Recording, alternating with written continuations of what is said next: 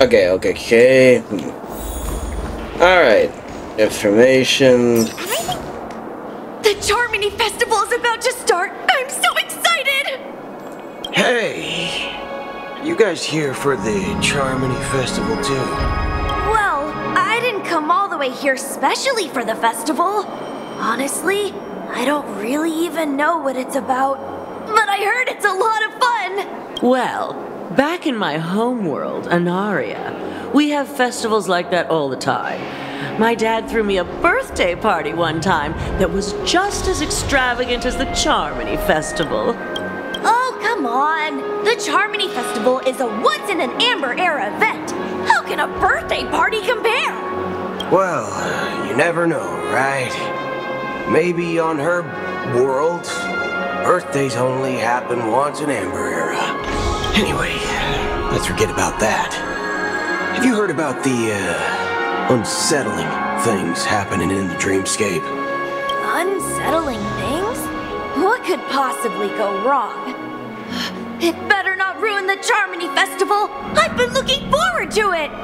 Relax. With a big event like this, there's bound to be lots of gossip and rumors. Don't worry. If anything does happen, the family will be on top of it. Oh, that's a relief. I didn't come all this way to see the festival go down the drain. Well, looks like I won't get any fudging clues out of these two. They're clueless. Yeah. I want to see something real fast.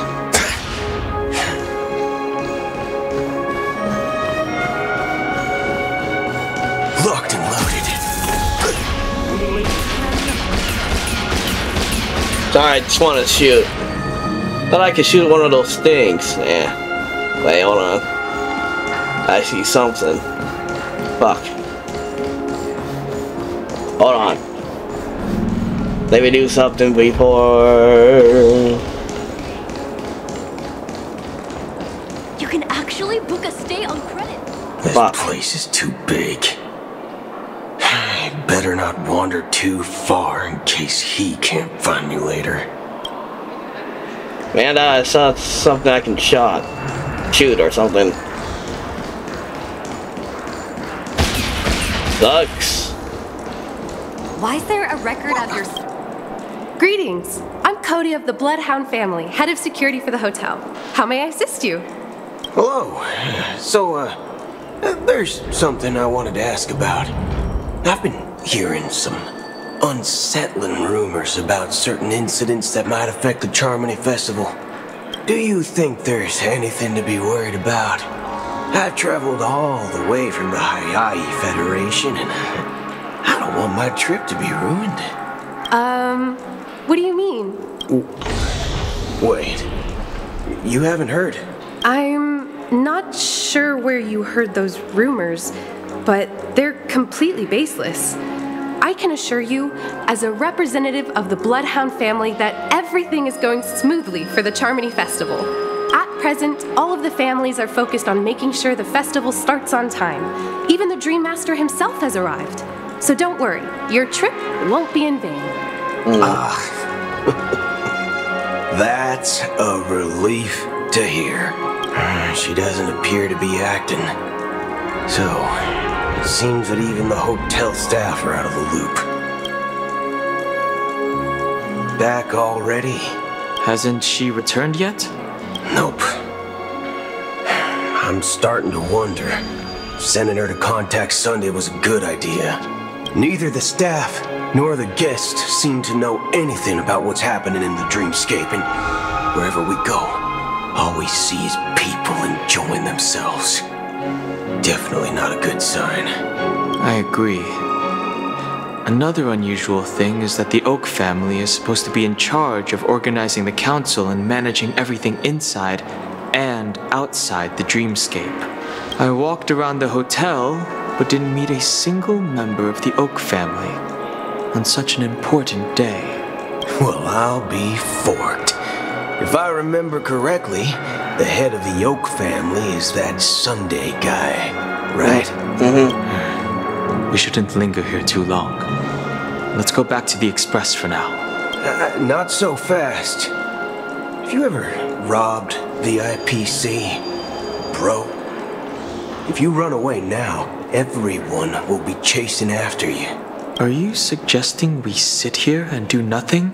I wouldn't say do nothing, but let's stay put for now. Even if the family has ulterior motives, they couldn't have anticipated us showing up here. We're the surprise factor for them. They don't want to attract unwanted attention from certain outsiders, so they won't do anything reckless. See? The IPC lackeys are keeping a close eye on this hotel.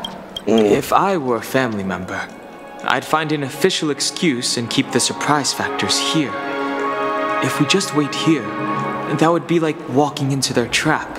Of course, we don't need to walk into their trap. I gave a backup plan to the memo keeper. If it turns out we won't be allowed to enter the dreamscape, she'll order a drink for me in the VIP lounge at the hotel. In reality... a secret signal. That's right. A concrete object can indeed help the memo keeper establish a connection with you. But Boot Hill, if you have more backup plans in the future, I hope you'll let me know in advance. I'm sorry, but it's one of my quirks. I have too many unreliable friends. And if I reveal that I have backup plans, things can go awry. And that would leave all backup plans completely useless. How do we get into the VIP lounge? This is where my street smarts come into play. Alright.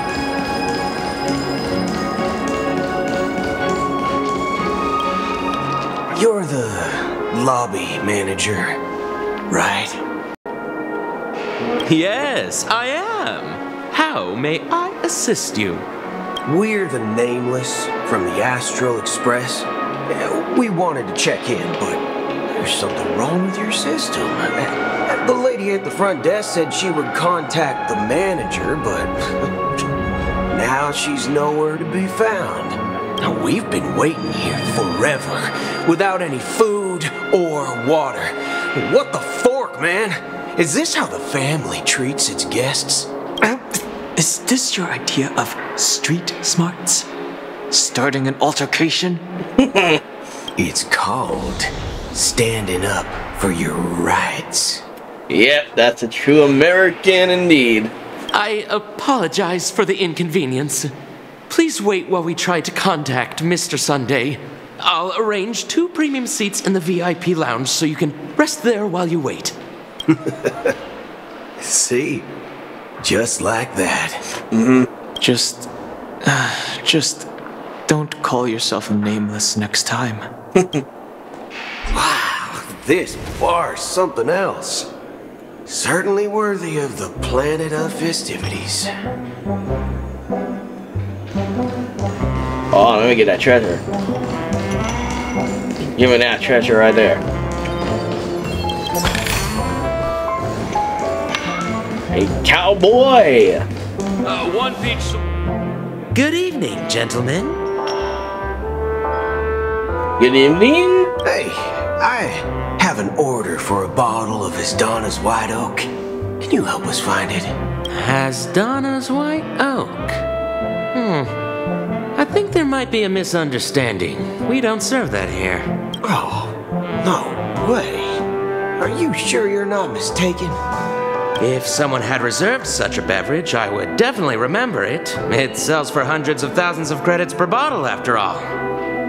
I couldn't afford to cover for such an item if it were broken or lost. That's strange. Well, could it be that the memo keeper couldn't afford it? And what should we do now? Oh, no need to rush. Well, let's grab some drinks first. Maybe I arrived too early and he hasn't come yet. Now, let's see what kind of juice malts you all have here. Well, Give me a glass of Hinam Valley, 40 years. I'll have it neat. No ice. Wow, that's the most expensive one on the list. You have a taste for the finer things. It's on the house. What can I get for you? Anything you recommend is fine. Then I would recommend today's special, Glass Village. It's classic SoulGlad mixed with Laboom juice. It's refreshing and suits your cool demeanor. Just 1 minute. Alright. This flavor. Dynamite barbecue with rocket fuel. Ooh, really hits the spot. Truly the finest sherry cask aged malt juice in the cosmos. Dynamite barbecue with rocket fuel. Is that really something that humans enjoy? Yep. Hey, this guy doesn't know anything at all. As long as you're satisfied, dear guests, please enjoy. Let's give the memo keeper another half-system hour. If she doesn't show up, we'll need to come up with a new plan. In the meantime, let's take stock of the situation. What do you think? The situation is unclear. Something must have happened on the planet of Festivities, but the public is unaware of it. Someone in a position of power within the family must be covering it up. It's unusual for the followers of the Harmony to invite other factions, let alone the IPC and the Masked Fools. If what you said about the Emanator of the Nihility is true, the situation in Penacony is a little complicated, to say the least. Actually, there's something else I'm concerned about. Regarding Acheron. As you know, the faction that follows the path of the hunt are some of the most dangerous folks in the cosmos to mess with. I mean, who in their right mind would impersonate the Xianzhou Alliance or the Galaxy Rangers? It's like asking for a death wish. I don't know, dude. Anything's possible at this point. Maybe she had her reasons. But who could say? Isn't there a saying among the Xianzhou people that the Rainbow Sect lets their Lux arrow do all the beating? Talking. Do all the talking. Well, you know what I mean. Even though the Galaxy Rangers have been out of sight for years, we've been keeping an eye on this region. Even the dumbest criminals know better than to mess with the Annihilation Gang, much less the Rangers. But that Acheron lady, she doesn't seem like a lunatic at all. On the contrary, she's highly logical and organized. She knows exactly when to hold back and when to strike without mercy. And you believe that someone like her would have an ulterior motive for impersonating a Galaxy Ranger? I'm not entirely sure, but I do have my suspicions. Maybe she knows a Galaxy Ranger, or perhaps she's trying to lure us out for some reason, which I can't figure out. Anyway, what worries me more are the anomalies within the family. They've summoned followers from various paths for the festival. No matter how generous such a gesture is, this move seems highly unusual. Unless the invitations weren't sent by them. If that's the case, it's even more intriguing that the family insists on organizing the Charmony Festival, despite the chaos. Maybe it's Shipei the Harmony pulling the strings. You find it beyond human understanding because it wasn't arranged by humans at all. People do stupid things out of irrational impulses. They abandon their principles when self-interest is involved. They believe in things they know they shouldn't, and fudge, they even break their own rules. Yeah. But Eons don't.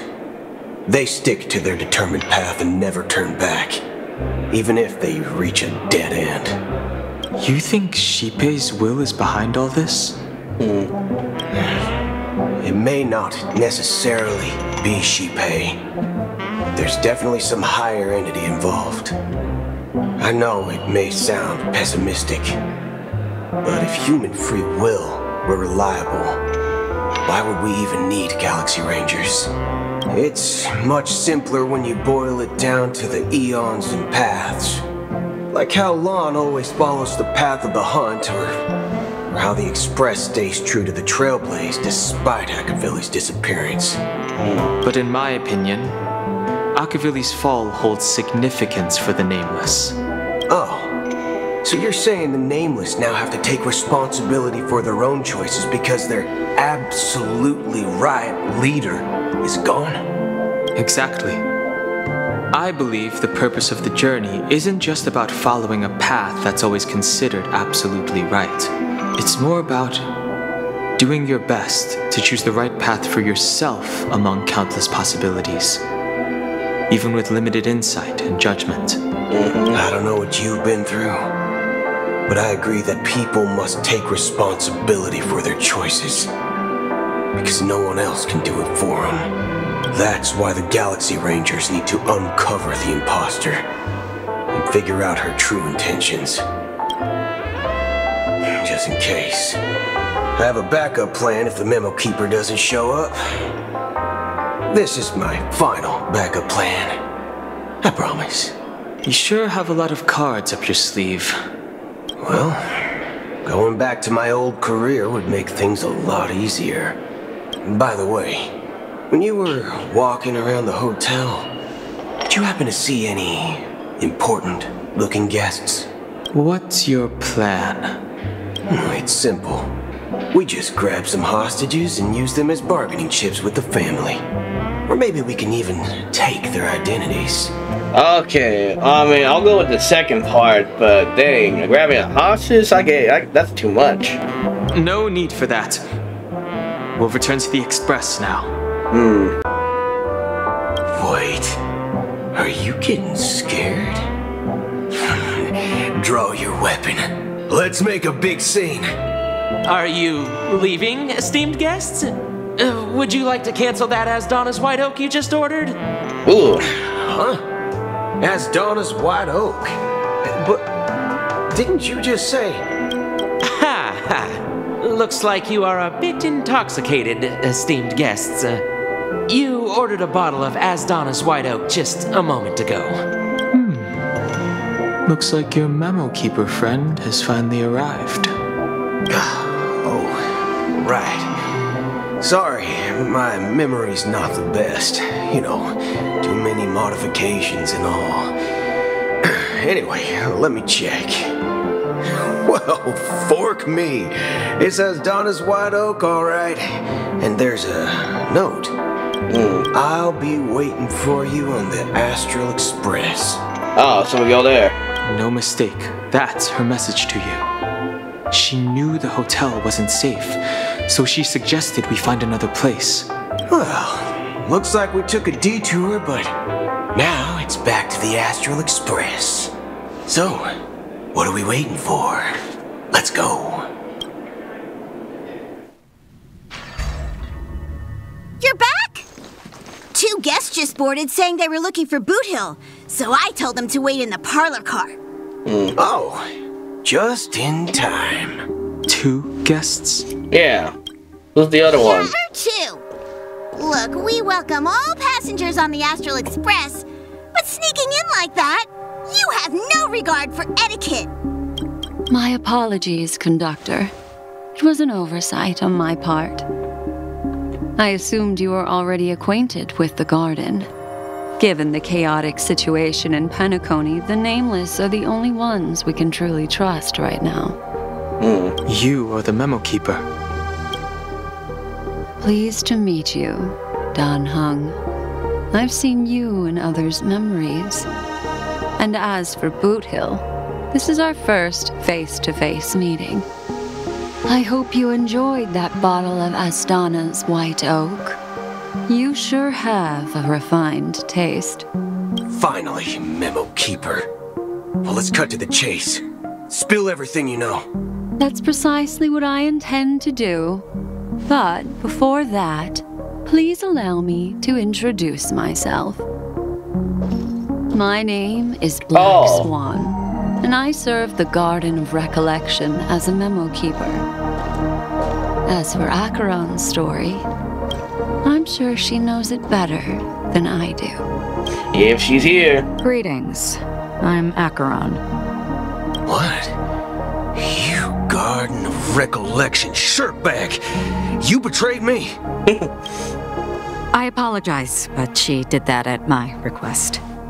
Due to certain reasons, I have been exiled by the family.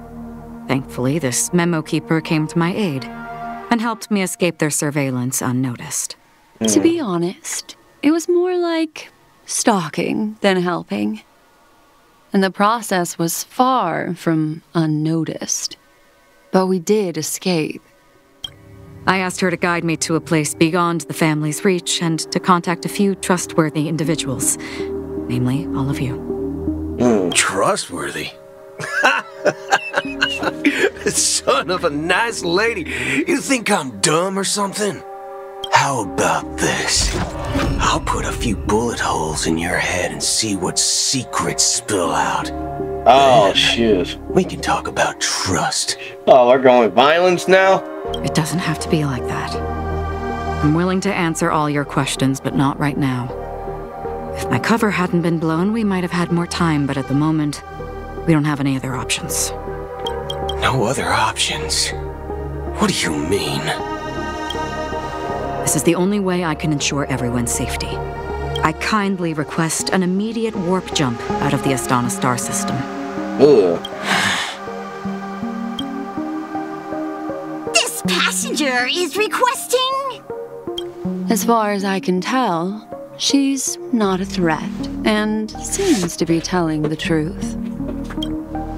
I've briefly traveled with your companions and know their whereabouts, Dan Heng. Please rest assured, your nameless companions are safe, but they need our help. As for Boot Hill, you may have guessed. I've been waiting for you. Galaxy Rangers are known for their elusive nature and limited contact with each other, so this was the only way I could reach out to you. Ooh. Only by doing this can I find a true Galaxy Ranger and fulfill a long-standing promise. To return his relics to their rightful owner.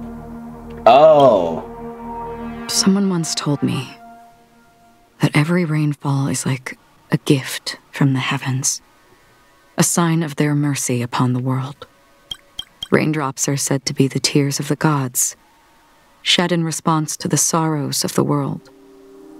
Their constant pouring is a reminder that the gods haven't abandoned us yet. So, how long has this rain been going on for? Oh, dang. This is dark? I used to believe, just like you, that it would eventually stop. Years and decades passed. And in the end, such hope faded away before the rain did. Looks like the god you mentioned doesn't exist after all. But that moon-looking thing looks kind of scary and cool at the same time, but goddamn. Well,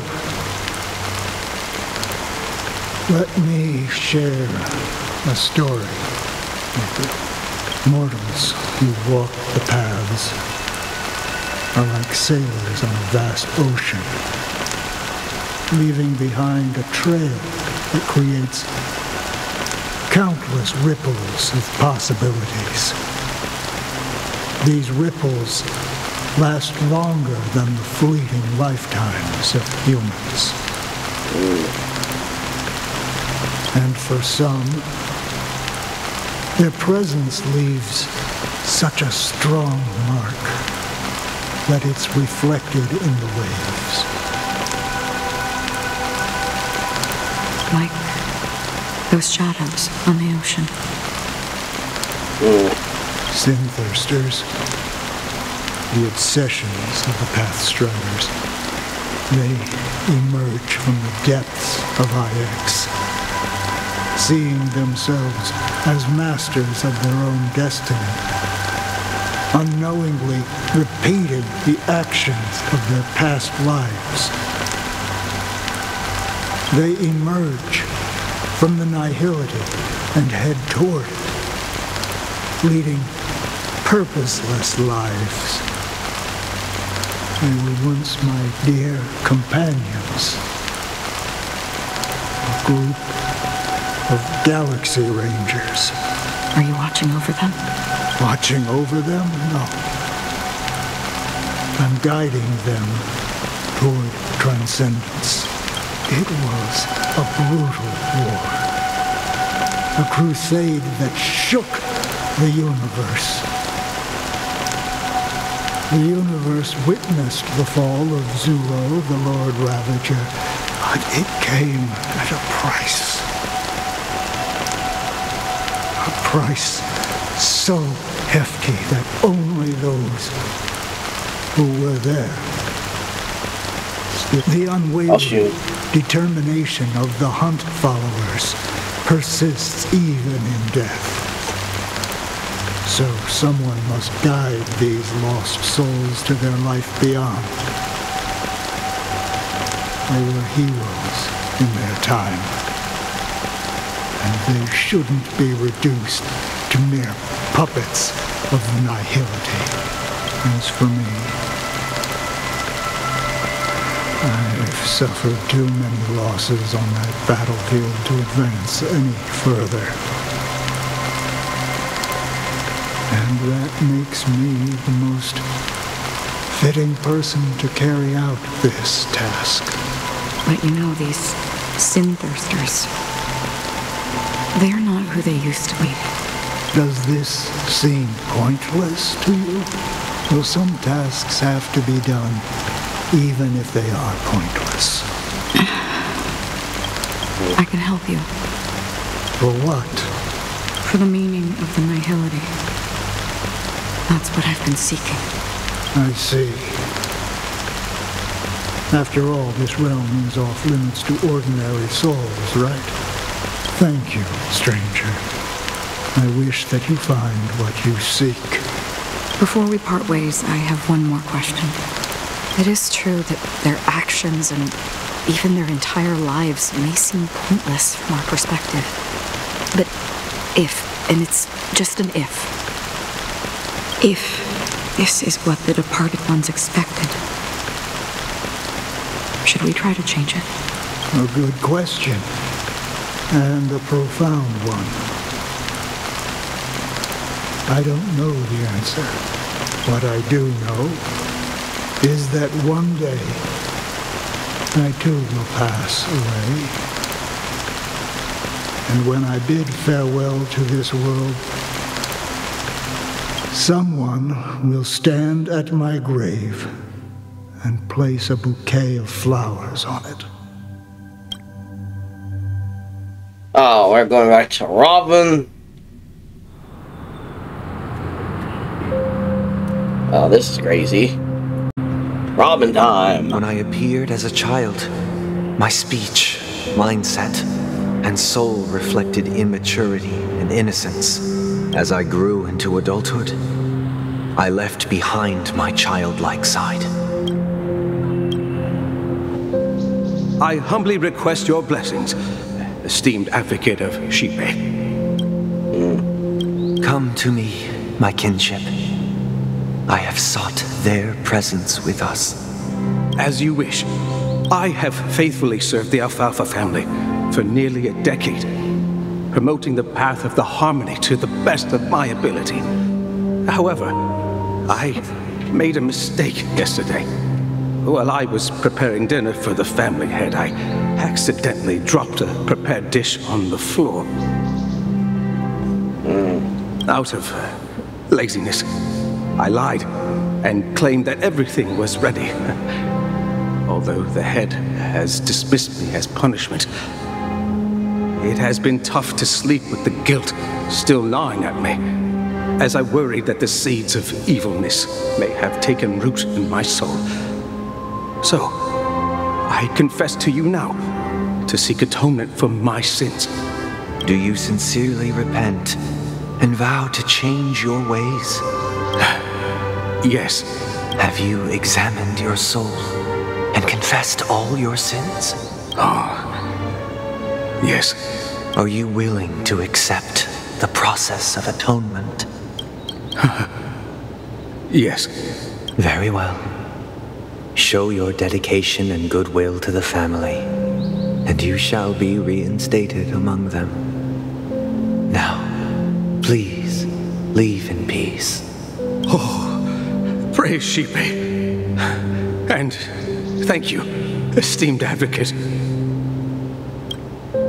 Next, please step forward. I wholeheartedly confess to you. Please, pardon my sins. Rest assured, I have implored their presence to be with us. As long as you are sincere, absolution will be granted. Oh, great. You know, I arrived in Penacony as a stowaway. I sold everything to get a ticket. My house, my land, and my 2 children. I see. Please, go on. My children were starving, and I hoped they'd have a chance at survival if they became slaves here. If I can strike it rich here, I'll lift them out of that situation and give them the life they deserve. But the Bloodhound family got wind of it. They're on my tail, hunting me down. I thought I could bring my kids here. It was all my fault. All my fault. The family is ready to forgive all sinners. I'll ask the Bloodhound family to cease their pursuit. You don't need to live in fear anymore. Oh, thank you. Thank you. I'll work my hardest to redeem my children and make them part of the family. Praise the harmony! Next, please step forward. I don't know if he likes this. Hey! Long time no see, Mr. Sunday. The most esteemed individual in Penacony, and the next leader of the Oak family, right? I have sought their presence with us. Let us proceed. Sure. Let's just get this over with. I have sinned. Please forgive me. I wasted half a pizza at breakfast and a bottle of SoulGlad. Really? That's why you came here? That's it. Nothing more. When we wrap this up, I've got a robo-ball game to catch, you know? Do you seek to atone for your sins through good deeds? My sins? Well, starting to sound like a saint, huh? Well, let me tell you something. Neither the family nor you have the right to judge me. You think nobody knows what your precious family has done? About the watchmaker? Huh? Don't kid yourself, Featherbrain. Those dream chasers might be fooled by your act, but don't fool yourself. Before you start spouting off your holy verses, answer me this. Where does the power of the Oak family come from? And your power?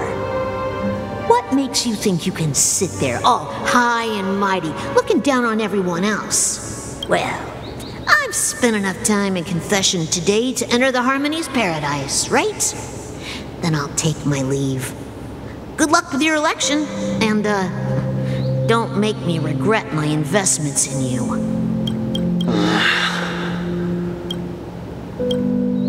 Nah, you just annoying him. You triple-faced soul, hear my doubts. Who can judge the strong when their power hides their crimes?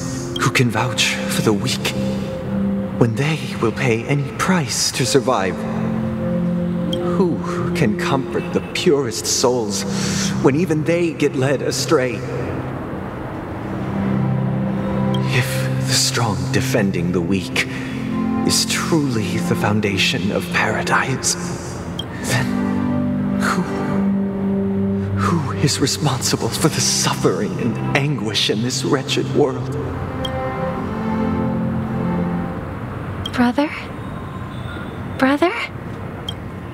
Brother, are you all right? I'm fine. I've been working long hours, and I just made a trip to Dreamflux Reef and back. So, I'm a bit out of sorts. But it'll all be over before we know it. You've been working non-stop on the Charmony Festival, Mr. Sunday, and no one could have predicted this incident. Even if the Stellaron does pose a grave threat, I still feel sorry for all the trouble we've caused you. No need to worry about troubling anyone. The Charmony Festival was meant to spread joy and harmony across the cosmos. But now that we know the truth, I'm afraid we'll have to cancel it. It has always been our wish to make everyone happy, so we'll do our best to explain everything to the Dream Master. I'm sure he'll understand. Hopefully. Even if the negotiation does not go smoothly, I'll refuse to go on stage. Without the Chordmaster, the Harmonious Choir would not arrive, and the Charmony Festival would be just a grand performance, and nothing more. I'm relieved to see your determination. You know, since arriving in Penacony, we haven't had any contact with this Dream Master himself. I'd heard of the heads of the 5 major lineages, but the Dream Master is a mystery to me. The Dream Master rarely grants an audience, even for us. But, given the urgency of the situation, he's agreed to meet us in person. Oh, really? Perhaps you'll be the first guest to meet the Dream Master in years, Mr. Yang. Yep. Let's hope we can reach a consensus that satisfies everyone. Indeed. Let us hope so. It's about time. We'll have to get ready for the meeting. I apologize for any inconvenience caused by the urgency. Don't worry. I'll be waiting here. Alright. Thank you for everything you've done. I'll be waiting here. Okay. Thought I saw something. Oh. Mr. Sunday. Hey there! Okay, see the moon in the sky? It's about the size of the cap on my SoulGlad bottle. If I just reached out my hand, I could grab the moon, couldn't I? Are they really kids, or are they just growing in disguise? The moon?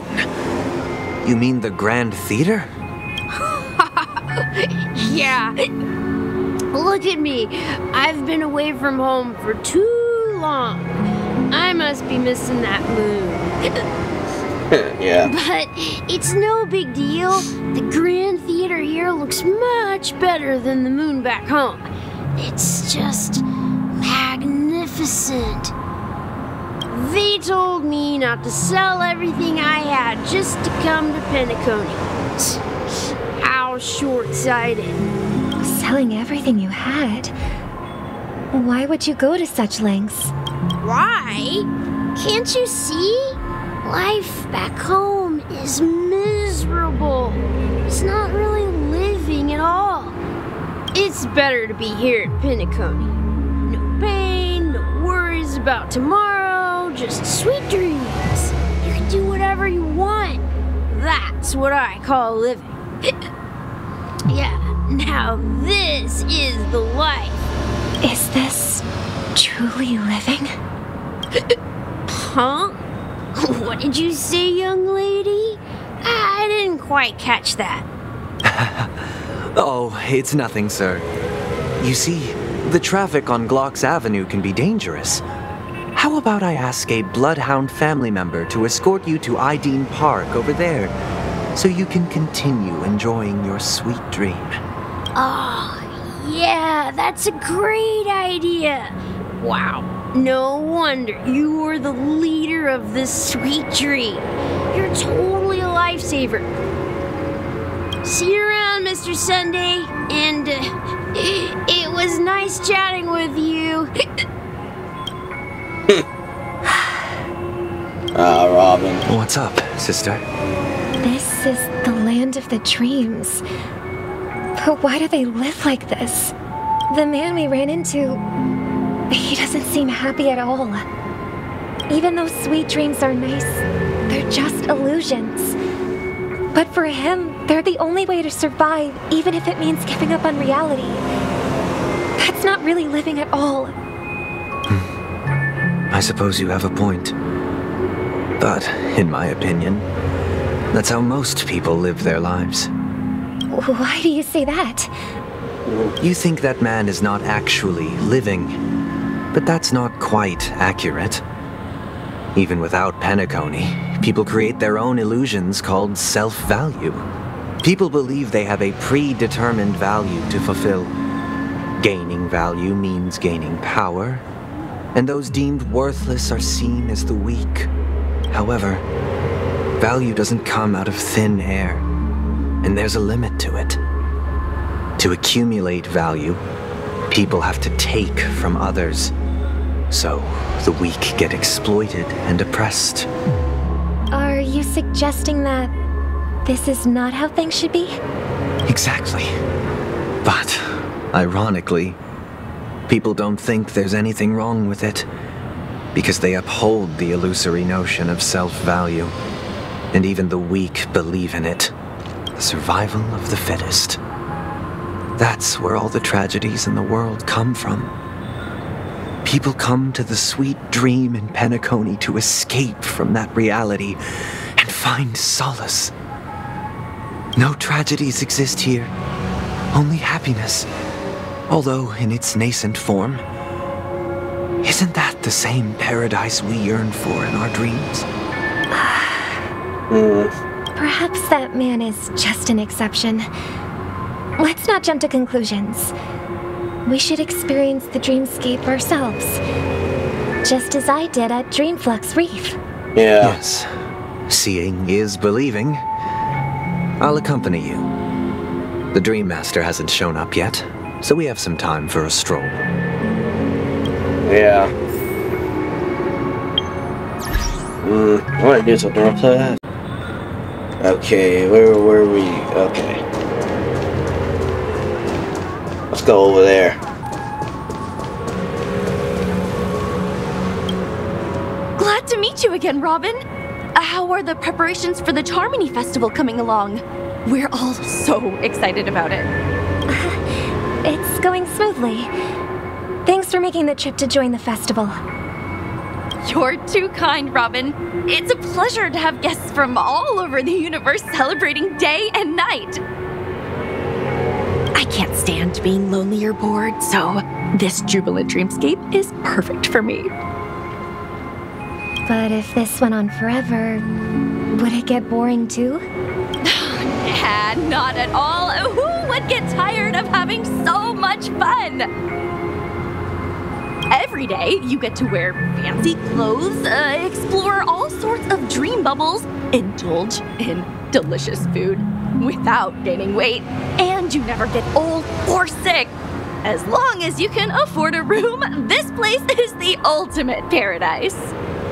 But you know that only a few things can be brought back from the dreamscape to reality, right? That's exactly why I don't plan on bringing anything back. Just enjoying the dream itself is good enough for me.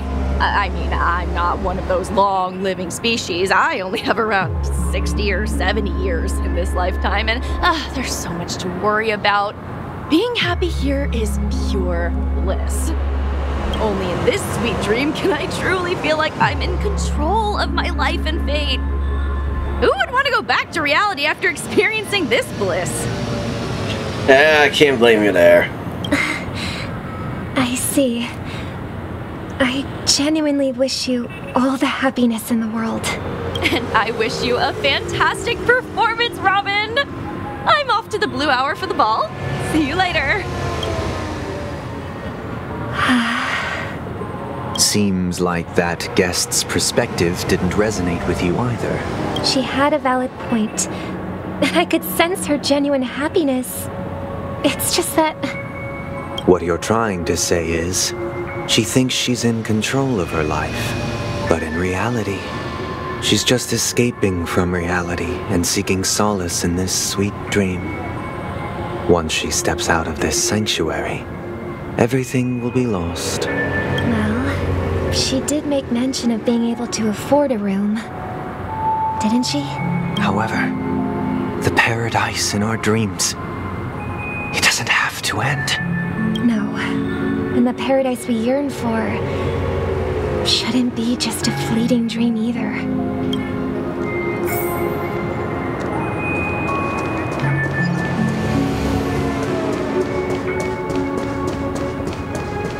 Alright, stuck to this little guy. The scenery in this dreamscape is truly breathtaking, isn't it? Oh, Robin. Can't believe I'm meeting you in person here. What an honor. You're right. Even though time stands still in this dreamscape, it always feels fresh. I find something new every time. A philosophical mind. I hope I'm not intruding. Oh, not at all. No. With little time left, I yearn for meaningful conversations, especially with someone as esteemed as you. Do you mind if we chat? It's my pleasure. No need to be formal. Just speak your mind. You said, with little time left. Please, forgive me for being blunt. But is that why you came to Penacony? Yeah. I was part of a war, and while escaping from the Sarkosian mothership, I got exposed to some radioactive materials.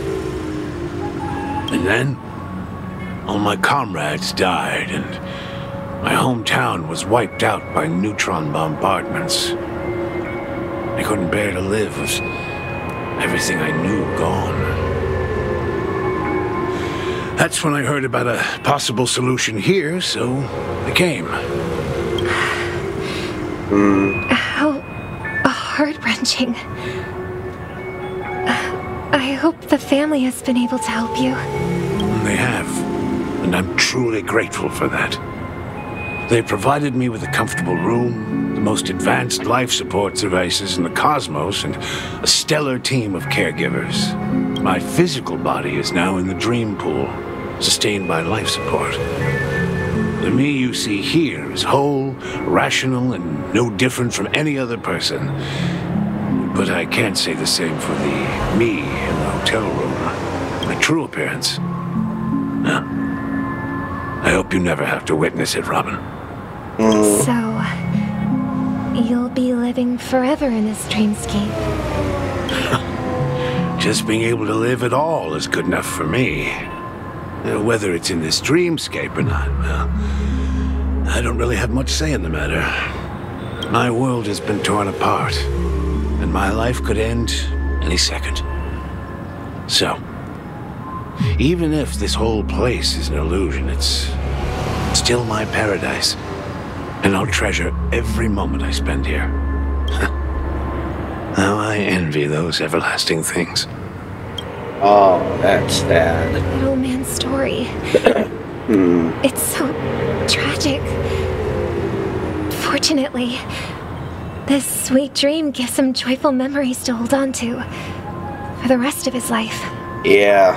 That's precisely why this sweet dream in Penacony exists. However, even the sweet dream has its limitations. While it provides solace to the disillusioned, it can't completely eliminate pain in reality. There will be a way out. Penacony is already on the right track.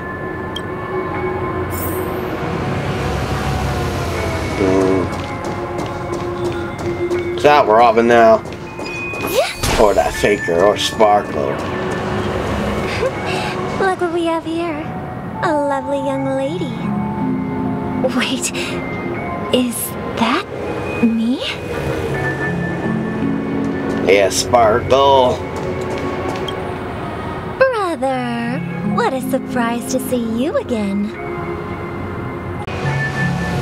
Show yourself.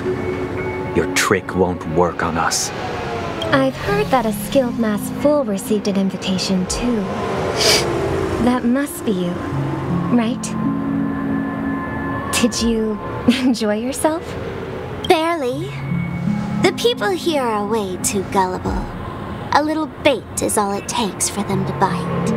And they run away at the slightest hint of danger.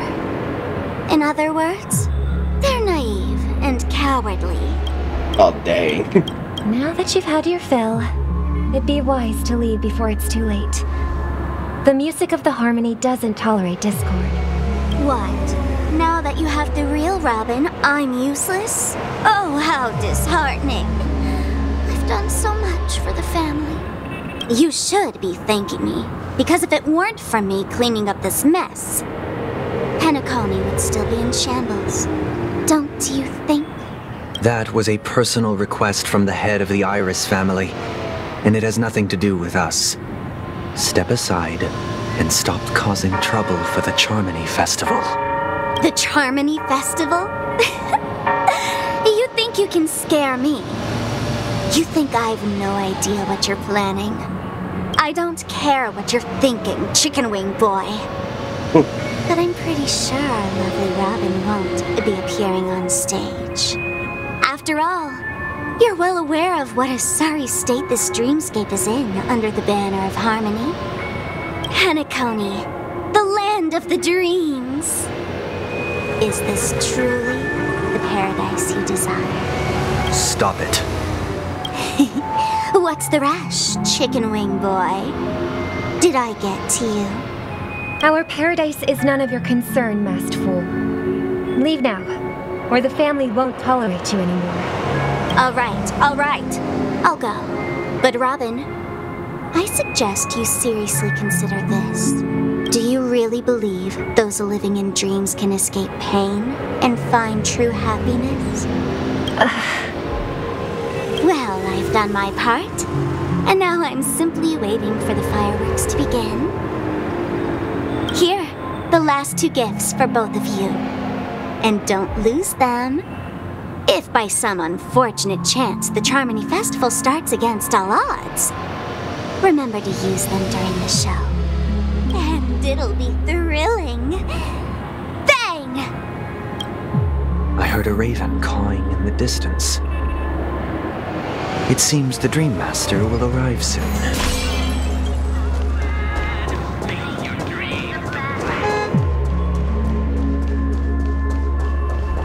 Okay, we wait over there. Let's wait here for the Dream Master to arrive. Okay. By the way, brother, I heard you no longer have a sweet tooth. Back when we were kids, you used to steal my desserts. Seems like a lot has changed during my absence. What exactly happened? Well, someone has to stay awake even in this sweet dream. But that someone doesn't have to be you, or anyone in particular. You're carrying too much on your shoulders, brother. The paradise in our dreams. It shouldn't be like this. Penacony is nothing more than a dream. It can't erase the worries and pain of reality, or bring true happiness. It only offers an escape from reality. Nothing more. Remember the old man we met earlier? Without this dream, he might have completely lost himself. That might be true, but even without Penacony, he could have chosen another path. As far as I know, the Intelligentsia Guild has been promoting their rehabilitation techniques for a long time now. That path may have been more ordinary and challenging, but now he is receiving hospice care in a comatose state, and his fate is sealed. Is Penacony granting these people a future? Or is it taking it away from them? Yeah, these are deep questions. Really depends on the person. Well, don't forget this. Not everyone really has a future. The future for humanity is like the sky for birds. People mistakenly believe that flight is inherent to birds because they've never witnessed those birds crashing to their death. Do you remember how we took in that little Charmony dove when we were young? Yeah, we took care of it. Provided food and water, groomed its feathers. And later, when I decided to leave Penacony, I opened the cage and set it free. Well, I didn't mention what happened to it in my letters because I didn't want to upset you. Shortly after you left, it crashed to its death right in front of your window. I had surmised as much. I knew you wouldn't have avoided mentioning the bird for no reason. Despite that unfortunate outcome, I still believe it was the right decision. Birds aren't meant to spend their lives in cages. They belong in the sky, even if they can't fly. But here's the thing. If there are birds in this world that can never fly, can we really assert that they belong in the sky? Are you implying that the same goes for humans too? Let's take the Astral Express as an example. The Nameless made tremendous efforts to bridge worlds, gaining fame across the universe. However, only a few extraordinary individuals can endure such a perilous journey. That's because the pursuit of the Trailblaze exceeds the capabilities of ordinary humans. Otherwise, why would this path be filled with broken rails, an abandoned express, and even a fallen Eon? That's just sophistry. If that were true, then only the powerful would have the right to determine the future. Unfortunately, that's exactly what happens. Another name for the future is self-value. While this world has its fair share of heroes who inspire people and garner admiration for their heroic deeds, the majority of ordinary people will never become heroes in their lifetime. Some are born weak and vulnerable. Some find themselves trapped in unfortunate circumstances. Some fall victim to malice and cowardice. When it comes to survival, everyone is equal. And the weak can only watch as their value gets constantly diminished by external forces. That's why we should care for the weak and support them as if their suffering were our own. That's what the Odes of Harmony have always taught us. While the Harmony holds noble aspirations, the strong will always be strong, and the weak will always be weak. Even in this carefree dream. Human nature contains greatness, but it also harbors inherent weaknesses that can't be eradicated. In the end, if people can't even secure their own survival, they won't care about the illusory future of equality. As long as the law of survival of the fittest prevails, there will always be fledglings crashing to their death. But if people don't live for the future, do they merely exist for survival? If even you, my brother, don't believe that the Harmony will save the weak, then which Eon can make our dreams come true? Really up to you guys to decide. People often forget that when the first bird took flight, the entire world envisioned a future where no more fledglings would ever crash to their death. Are you reading, sister? What are you reading? Mr. Gopherwood gave me a picture book. It's about the story of the harmonic strings. If I could become a chord master, I'd like to summon Dominicus, the harmonious choir. I want to sing with everyone and spread our wishes so that all can feel happiness and joy. I see. Then, I would summon the harmonious choir too. have a wish of your own, brother? Of course I do. It's just that it includes your wish and everyone else's. I long for a true paradise where everyone can find peace. Then, let's build a stage there and invite everyone to our performance so that both our wishes come true through the power of the harmonious choir. It's a deal then. Yeah, it's a deal. But how can I become a chord master?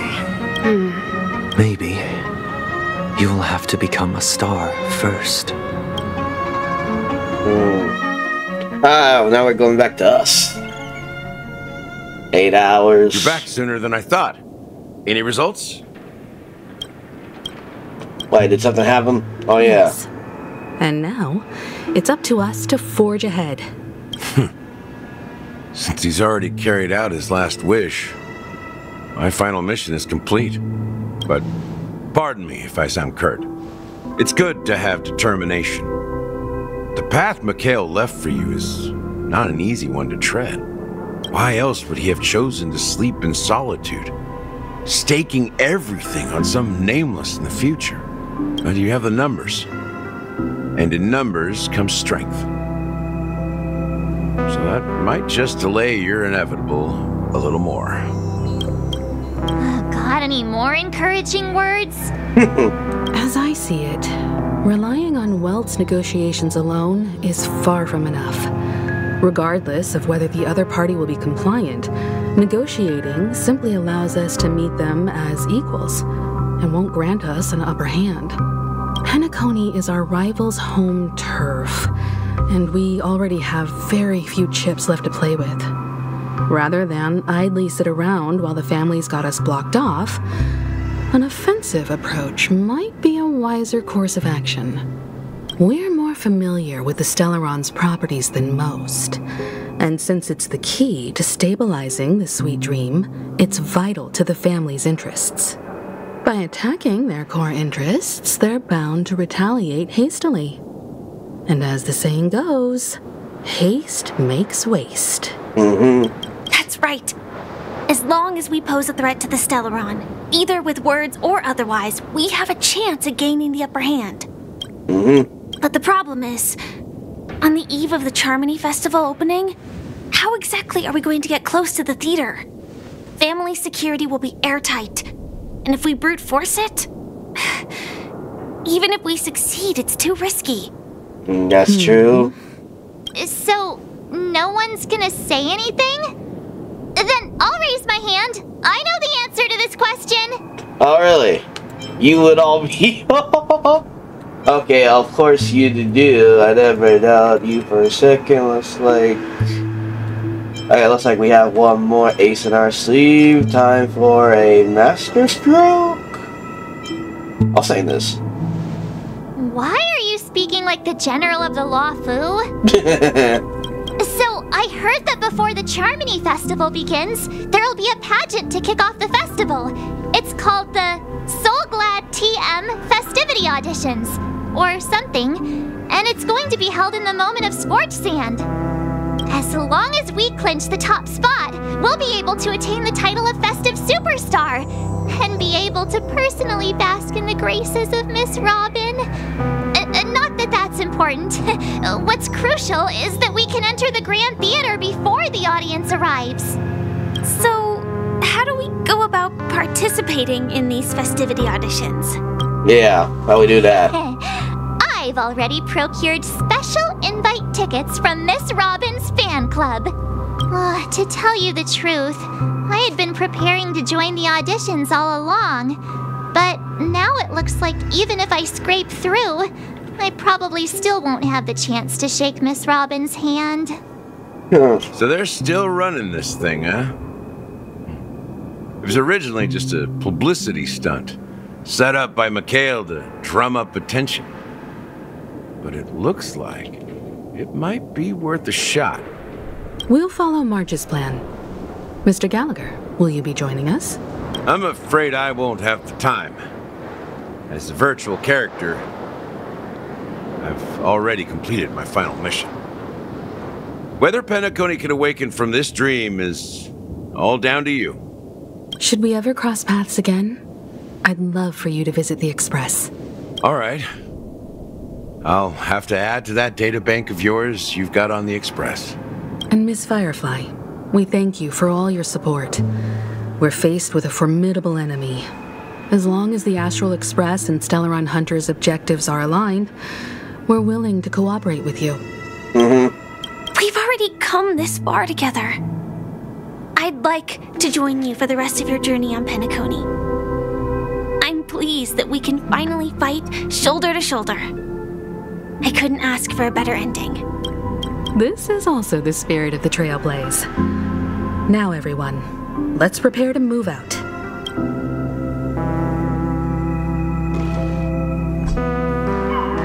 Ladies and gentlemen, welcome to Scorched Sand Hall. This is where challengers thrive and dream chasers shine, all under the watchful eye of the entire universe.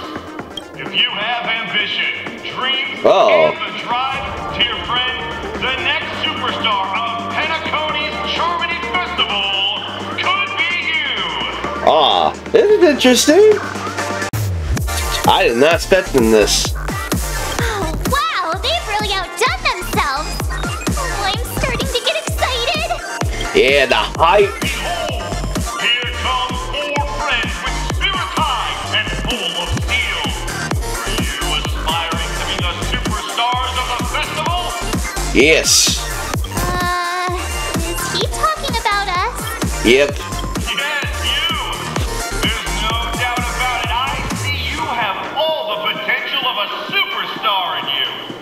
Excuse me, you 4. What are you hoping to get out of all this? As the last group of contestants, how confident are you in overcoming all of the challenges? Ooh, they're asking questions now. Would you be open to a brief exclusive interview with us? It'll be quick. Your journey is long and fraught with peril, yet under a sky blanketed by banners, you vie for the crown. The sword and rose! Protect the beauty! The beauty, the beauty! Magnificent and majestic! A knight's head is hard as steel. Brotherland's focus is stubborn as a heel. We don't all have to be winners, but if we don't have fun, we'd all be sinners. People are pouring in. Kinda feels like all sorts of baddies are showing up. Let's get in there quickly and enter the competition. Ladies and gentlemen, please make way. Make way. Coming towards us now is one of Penacony's top 10 wealthiest tycoons and the SoulGlad business empire's founder, Mr. Ideen. Allow me to introduce myself. I'm the director of SoulGlad's factory, Ideen Lina. My 4 friends, introduce yourselves to the audience across the cosmos. Hello, everybody. I'm Himiko, a nameless from the Astral Express, and these are my companions. Don't you guys need to hide your identities? Can't hide it anyways. Penacony is plastered with our posters. And because the Astral Express is so well known, the family won't dare to make any rash moves. Yeah. Okay, what the hell can I say? Hello?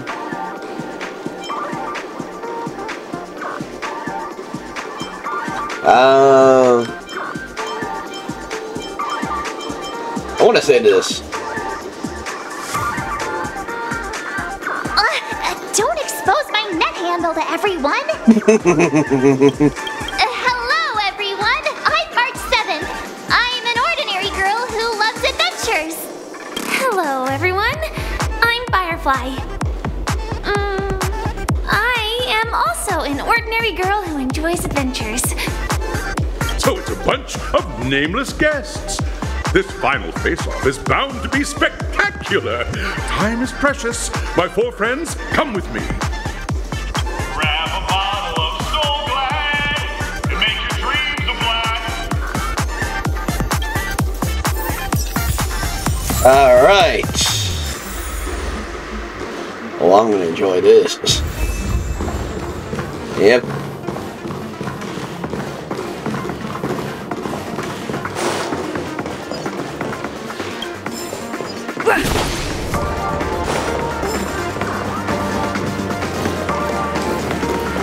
Yeah.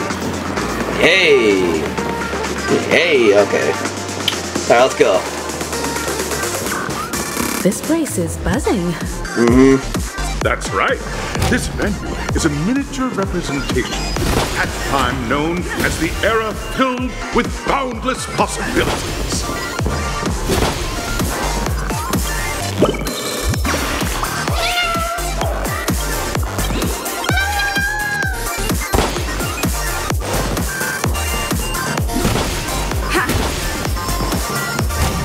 Alright. Ooh. Oh, I like this place. Whoa, okay. Now this is cool right here. Grab a bottle of SoulGlad and make your dreams a black. Nameless, your arrival reminds me of the grand occasion when penacony was first established. I was still a young, bright-eyed lad back then, lured here by the watchmaker's ads, full of zeal and ready to make my first fortune in life. Once, during a particularly grueling day, I passed out and was resuscitated by a drink from Mr. Sousa. That sweet taste has since been etched in my mind, and that was what drove me to create the SoulGlad that we all know and love today. The dream-chasing era was truly a wondrous time. Oh, I miss those days, and the watchmaker. Scorched Sand Hall is my homage to that time of boundless possibilities. I wholeheartedly hope you make it to the finish and emerge as the next superstars of penacony. Now then, is there anything you'd like to say before the competition officially begins?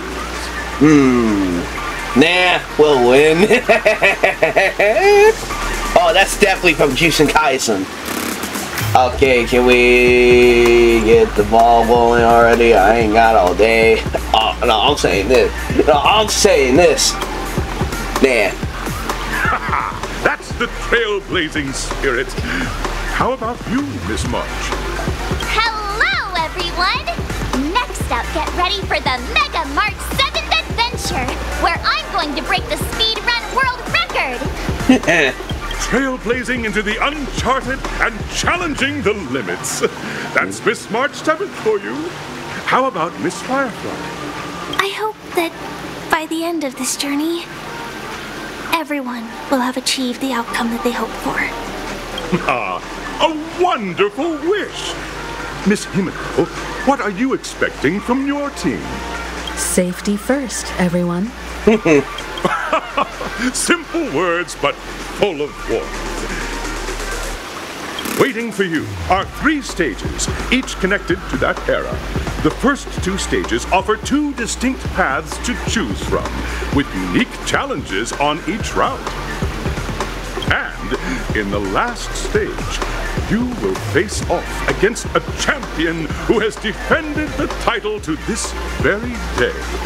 A beloved contender whose noble virtues are unrivaled. Those are the rules. Simple. Everyone clear? Now then, I hereby announce that the 33rd Scorched Sand Festival of the 20th season, sponsored by SoulGlad Enterprises, has started. Alright.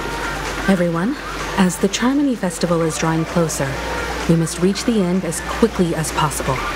Factoring in efficiency and safety, splitting up into 2 groups is the best choice. Oh, can I be with Firefly then? March and I haven't known Miss Firefly for too long and aren't overly familiar with her. It'd probably be better if the 2 of you paired up. Fine by me. Let's do it. Yeah. All right. I don't have a problem with that. Enough chit chat, let's go. So what now? I get to pair up with Favo, there's no catch. I'll say this. We'll split into the assigned groups then. Let's not waste time. Alright. Alright. welcome to the first stage of SoulGlad Enterprises' 33rd Scorched Sand Festival of the 20th season, Dream Play Fantasia. In this stage, you can choose between two challenges, the School of Acting or School of Action. I want a School of Action. In the School of Acting challenge, you have to complete 3 performances from 3 scripts and move the panel judges. In the School of Action challenge, you have to defeat 3 groups of enemies convincingly and reach the end. Now, make your choice. I want action. I want to know what the script does. Ooh.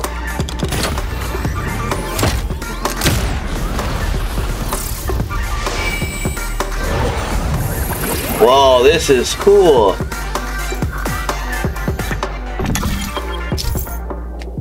Okay, press the button to drag down the select challenging areas. Okay.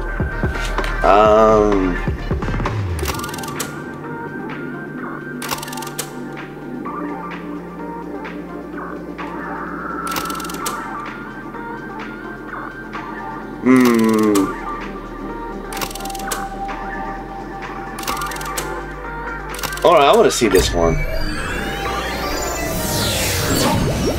The stage of dreams for those who dare to dream. Welcome to the School of Acting stage. Okay, we'll just do this. Oh, shoot. Competitors, allow me to introduce the rules of this challenge to you. There are 3 stages up ahead. On each, you will find an outline of a script. These 3 scripts were written by the legendary filmmaker, The Watchmaker, and depict various stories from Penacony's era of pioneering. Your task is to bring those moments to life, find the right words, and act convincingly to make the judges feel the script's intended emotions. Oh, I wish you a successful performance. Also, a bit of trivia. The record score for this stage is held by a participant with fiery red hair. His exceptional performance brought even the strictest judge to tears. It's like he wasn't even acting at all. Wait, I wonder if that's him. I forgot his name, though. We are running out of time, so let's get this over with quickly. Alright.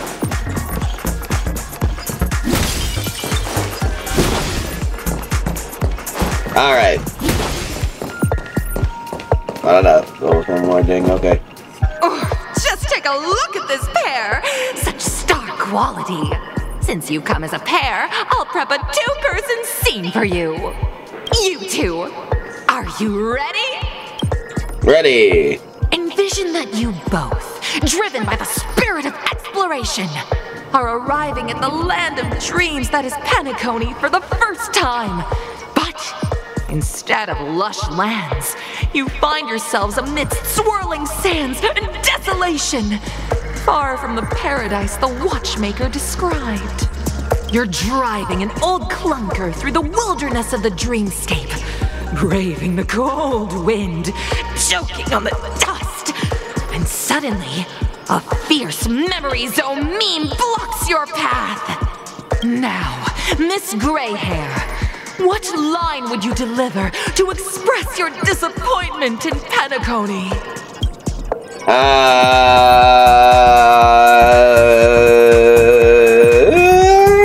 Oh my gosh.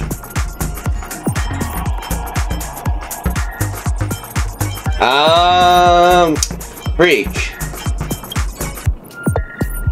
No, that's not right. You're trying to express disappointment. Why do you sound so chipper? Yeah, I'm sorry. I'm sorry, it just has happened. Okay, here. Very good. Now, though you're disappointed, your screen partner is conversely very enthusiastic. Now, young lady, you will say...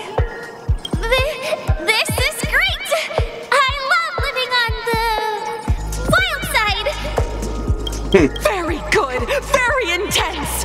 And then we cut to the story's next scene.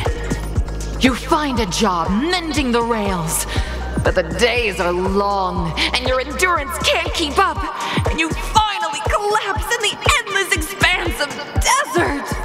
Suddenly, sweet rain falls from the sky, wetting your lips and rousing your spirits. Now, Miss Greyhair, what line will best express your surprise at this moment?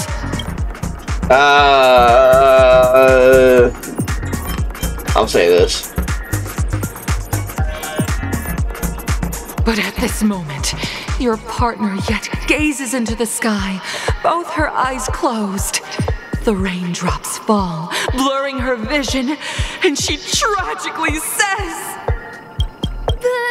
Perhaps we were never meant to succeed. Right? Fantastic! Both of you have an incredibly solid foundation in dialogue delivery. However, lines aren't everything in a performance. Please continue this story on the second stage. Up next, you'll be challenged with a body language test. Oh, okay. I hope these tests won't take too long.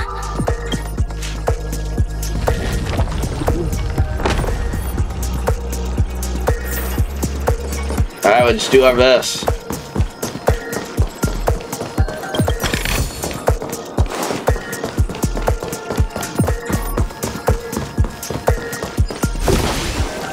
Get these. Give me my treasure. Give me my treasure. Alright. Here, you two are required to skillfully utilize body language to portray the story context I've laid out for you. Alright. Picking up from where we left off, a heavy downpour saves you both stranded in the desert. This rain quenches the anger in your heart. You look to your companion, now completely devoid of fighting spirit, wanting to comfort her. At this moment, what should you do to make her laugh? Tell her a dad joke?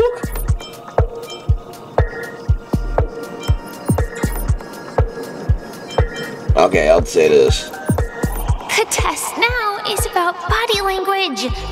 I don't think dialogue is allowed here. Okay.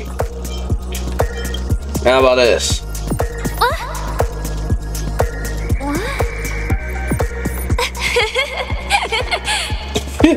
I like their dynamic. Right answer.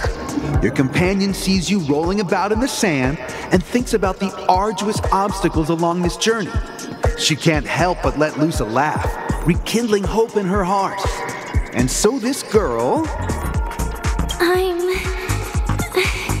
gonna get back on my feet and keep moving forward. A tug at the heartstrings! The story continues to develop. The heavy rain leads you both to sense a business opportunity. So you start venturing into the umbrella industry. But just as the business begins to pick up, competitors start flooding the market with low-priced goods, squeezing your market share. You have no choice. The goods you stockpiled at high prices have to be sold at a loss. This is a pretty self-destructive move, which drives your business to the brink of bankruptcy. At this moment, what would you, who refuses to admit defeat, decide to do? You know what I mean? Oh. I'll say this. What this do? Fantastic! But it's a pity your friend does not agree.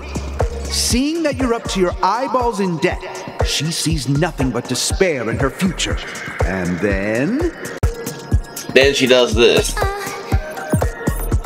leave Penacony in utter disappointment. Is that okay? Of course! Absolutely! I was this close to tears! Both of you possess exceptional acting talent!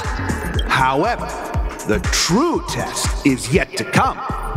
You're about to encounter the harshest judge this show has ever seen. You'll need to rely on perfect performances if you want to win them over.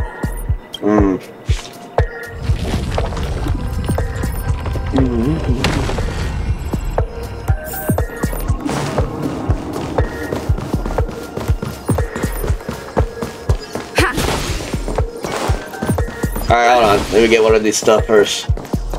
Why can't you open this one? God damn it, okay. Welcome to the final stage. Actually, all the scenarios that you previously encountered were all from the film Once Upon a Time in Dreams. Two companions arrive on Penacony with nothing but a dream. Their desire for achievement is met with continuous setbacks. Ultimately, one continues on, despite spiraling into debt, while the other concedes defeat and leaves. Many years later, their paths cross once more in the thriving Penacony. Yet, they refuse to acknowledge each other because...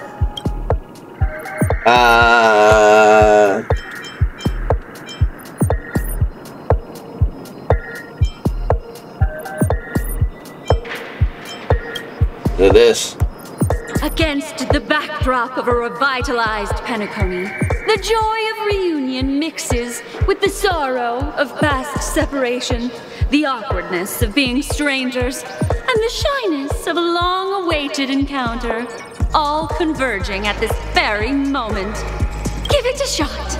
Try and convey this bittersweet scene to me. Bring it to life with precise and emotive acting. This is never going to end. I know. Why don't you try that clockwork thing you used before? Oh, we're gonna do that? I thought we were acting. Okay, fine. Your performance is far from satisfactory.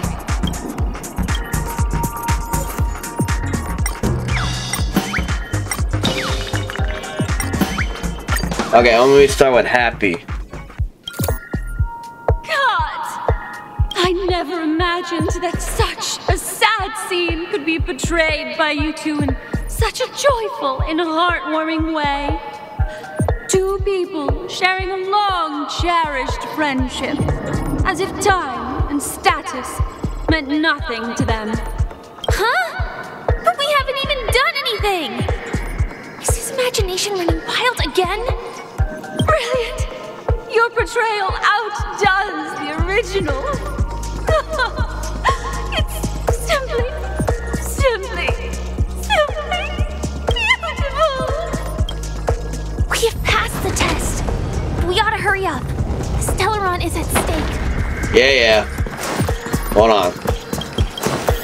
What is this? Oh, another music one. Okay. Let me steal something over here.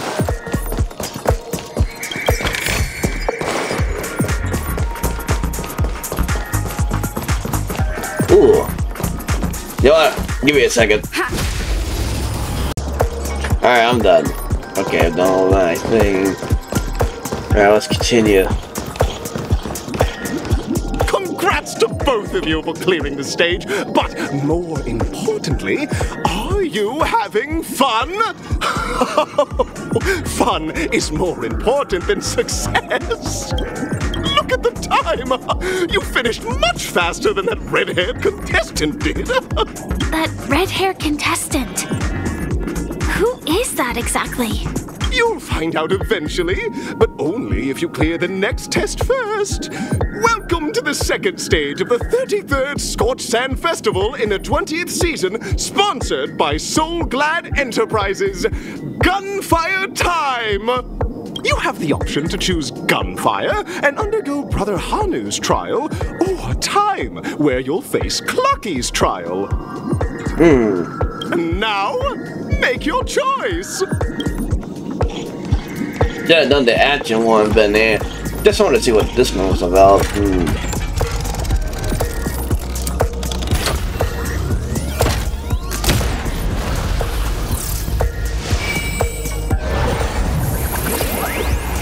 I gotta see what people choose in this challenge.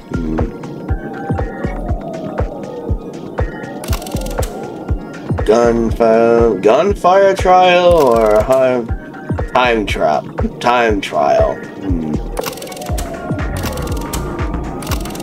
No, I want to see what this gunfire does.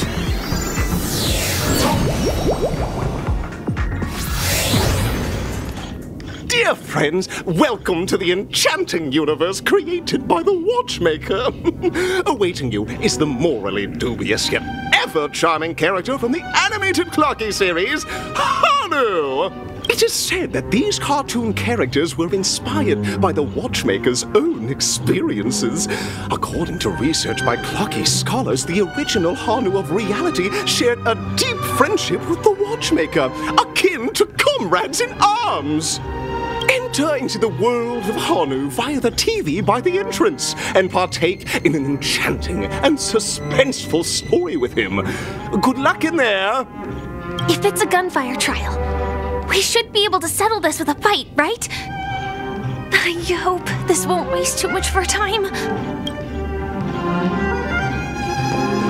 Alright. Ready? 1, 2, 3.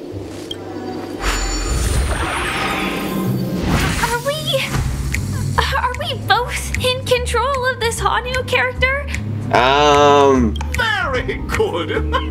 Looks like you've got the hang of it. In this Hanu's Adventure episode, Boss Stone has gathered his battleships for an assault on Dreamville. Old Buzzfly, Cousin Wolf, and Bombhead are all raring to go. The brave Hanu must thwart their advance and protect his home. Alas, Hanu presently is ill-equipped to fend off the malevolent mischief makers, which is why he is preparing to seek out the Puzzle Gentleman's aid. Go forth and speak to him. Alright.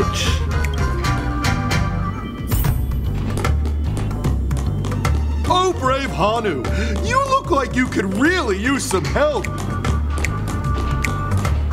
Oh, do we have to go over here? Long time no see, Hanu. You look pretty stressed out.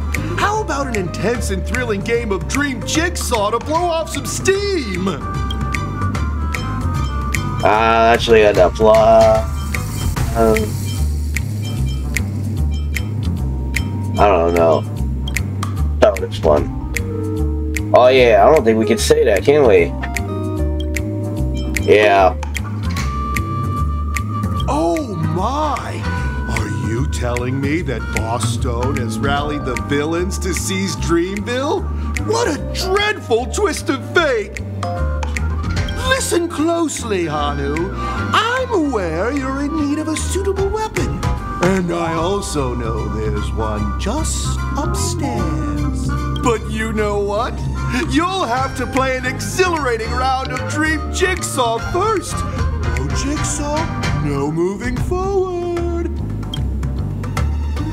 Yeah, we gotta say this.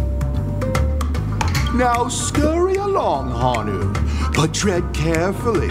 Two ne'er-do-wells are also eyeing those jigsaw pieces. Either outsmart them with the quick knockout, or ensure they don't catch you in the act. I can't wait to see you finish the Dream Jigsaw. Best of luck, Hanu. Let's stay alert and make sure those monsters don't spot. It appears we can't climb the stairs in our current state. Oh, come on. It appears we can't.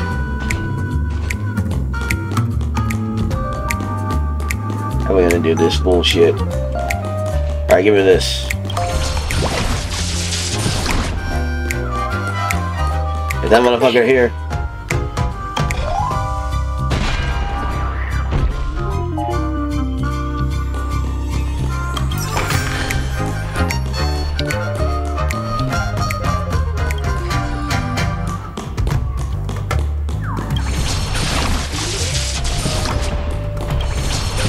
What the heck? Hell no.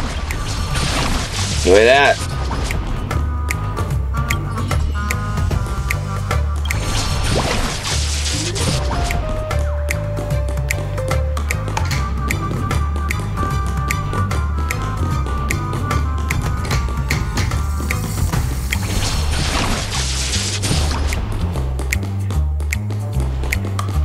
That's it, run. That's all the jigsaw pieces. Let's hurry back.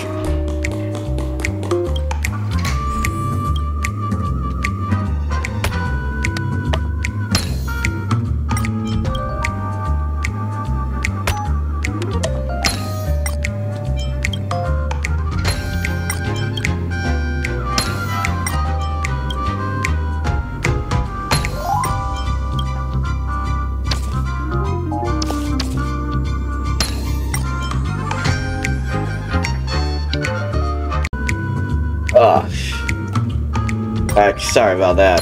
Right there. Oh my! The exquisite sensation of perfect alignment! My organizational itch has been quite thoroughly scratched. Hurry now, Hanu. Touch that TV set and transform back into your old self. Then head upstairs. Your weapon awaits you there. Are such haphazard instructions really okay? I guess so. Disconnecting from that thing so suddenly has left me feeling slightly disoriented. What's this? Man. Well, look around.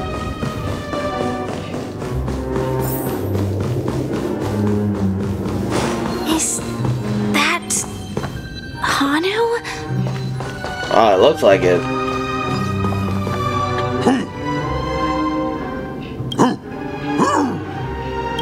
Oh, shoot.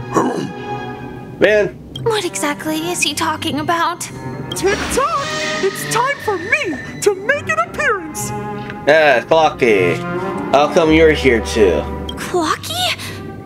I can also see him. Is this character part of the show? Looks like it. In Dreamville, Clocky is everywhere and can do anything! Like right now! I can be your translator! Tick-tock! Hanu says, battle! We must do battle! The enemy is at our doorstep, and we have no path of retreat for the future of Dreamville! Touch that suspicious-looking TV right now! Alright. So they just jumped inside that TV. Sheesh. Logic in this plot and dialogue is really being pushed to its limits. I mean, you're doing with a cartoon. There's still such thing as logic with a cartoon.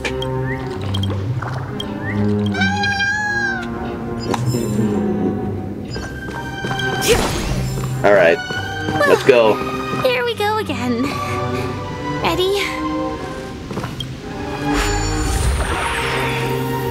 I am gradually getting used to this. Who knows? I might even be able to perform some high-level moves with Hanu. Oh, did someone say high-level movies just now? That's right, pal. The upcoming script is just exploding with all sorts of high-level shenanigans. Last we saw, Hanu was preparing for battle. Suddenly, he hears heavy footsteps coming from the hallway. Malevolent mischief makers have broken into his home. But brave Hanu won't go down without a fight. He instantly sprints for the storage room, ready for a do-or-die showdown against the baddies. But we still don't have any weapons in hand. Guess what? Hanu's favorite bazooka just so happens to be in that storage room. So get a move on. What a coincidentally convenient plot twist. It'd be even more awesome if the organizers allowed me to wear armor.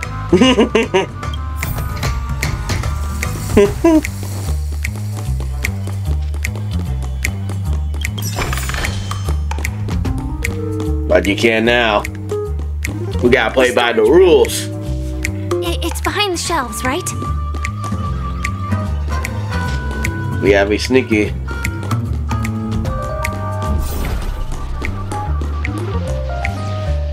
Wait, what is that? Okay. Give me that rocket. He wasn't lying. There's actually a bazooka here. Now we should have a way of dealing with those baddies.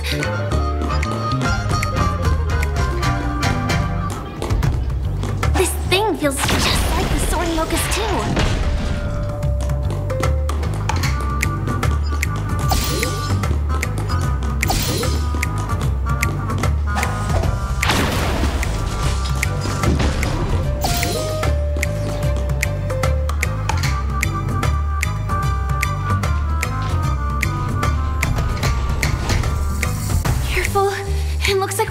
company. Fire!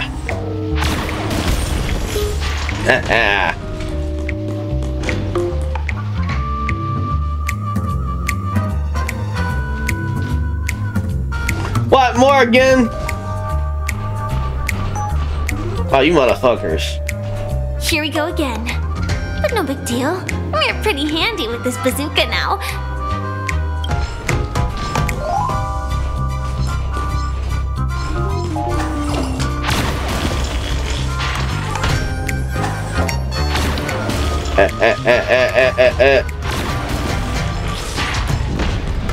Give me this right here. Give me all this.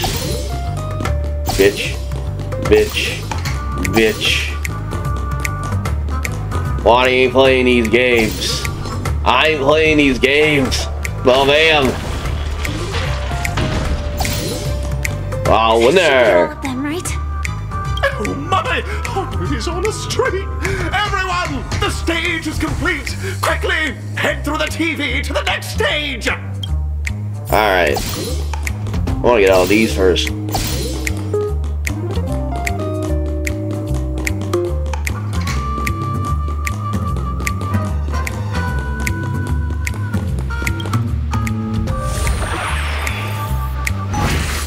Well, that's that. But it is gonna be hard to let go of this bazooka. Never mind. Let's hurry over to the next stage. Oh, give me that treasure first. Ooh, ooh.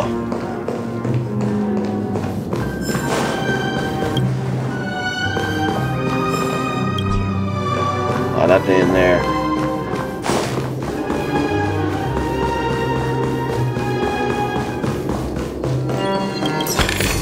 Wait, there was something up there.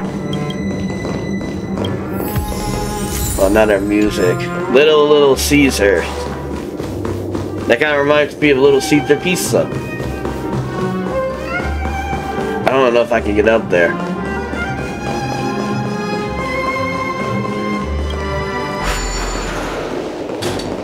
Okay, let me do something real fast. What? Oh, shoot. Uh-oh.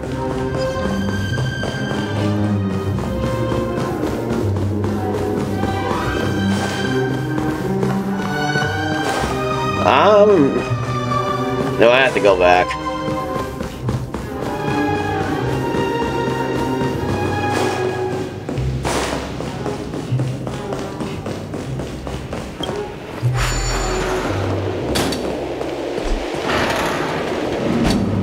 Yeah, taking me up there. I'll probably have to do that later.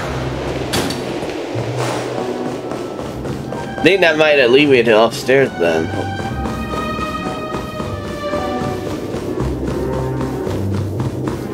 Oh, let's see. Oh, never mind. Alright, let's do it. Congratulations to both of you! Oh, you've overcome all obstacles and proven yourselves! But, unfortunately, there is only one who can be Penacony's festive superstar. In the final stage, you will face the defending champion.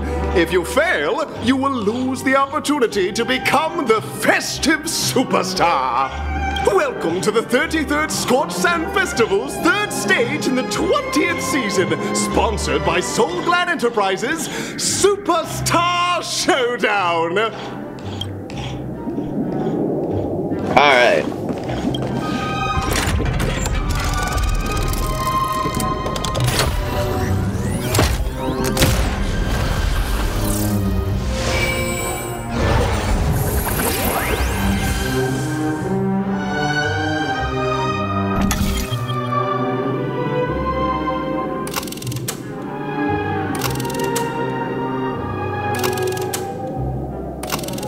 What's the second one? No, I'm just gonna do this.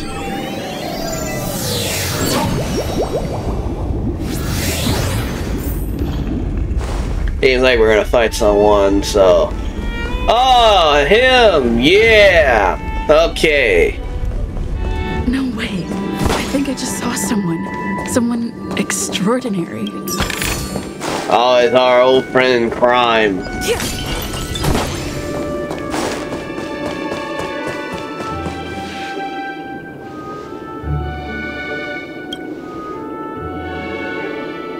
What? There's no voice acting in this? Come on! Well, I'm not reading it. Are you a Knight of Beauty? Yeah. Yep, it was him.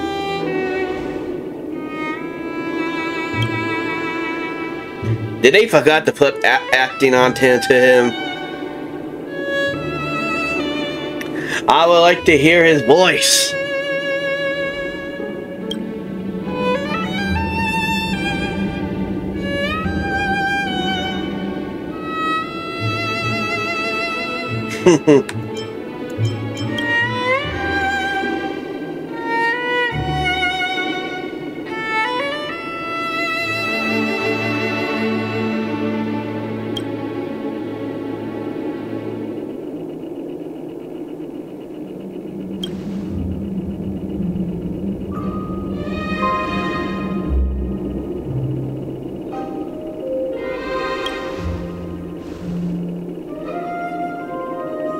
The Knight of Beauty. Oh, he's gonna join us.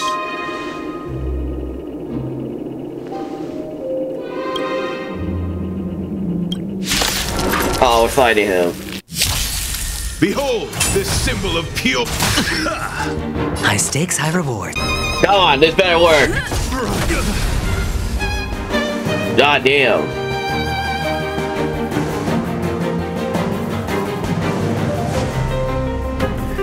Jesus, it took a lot to just beat you.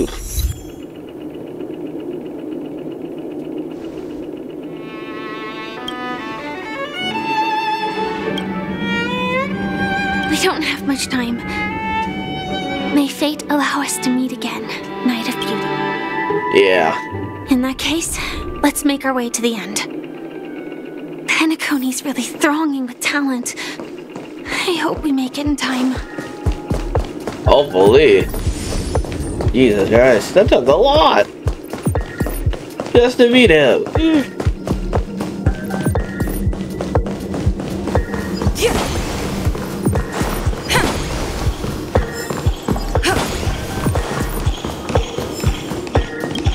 Alright.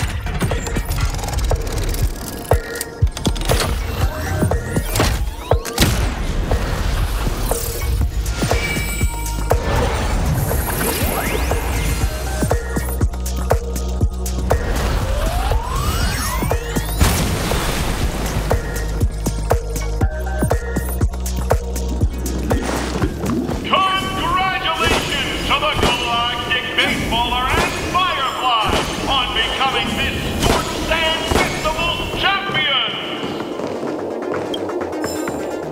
We look forward to their amazing entrance in the Charmony Festival! Let's give a round of applause to our aspiring young guests! Oh, this is cool. Oh yeah, that's cool right there. Is that us?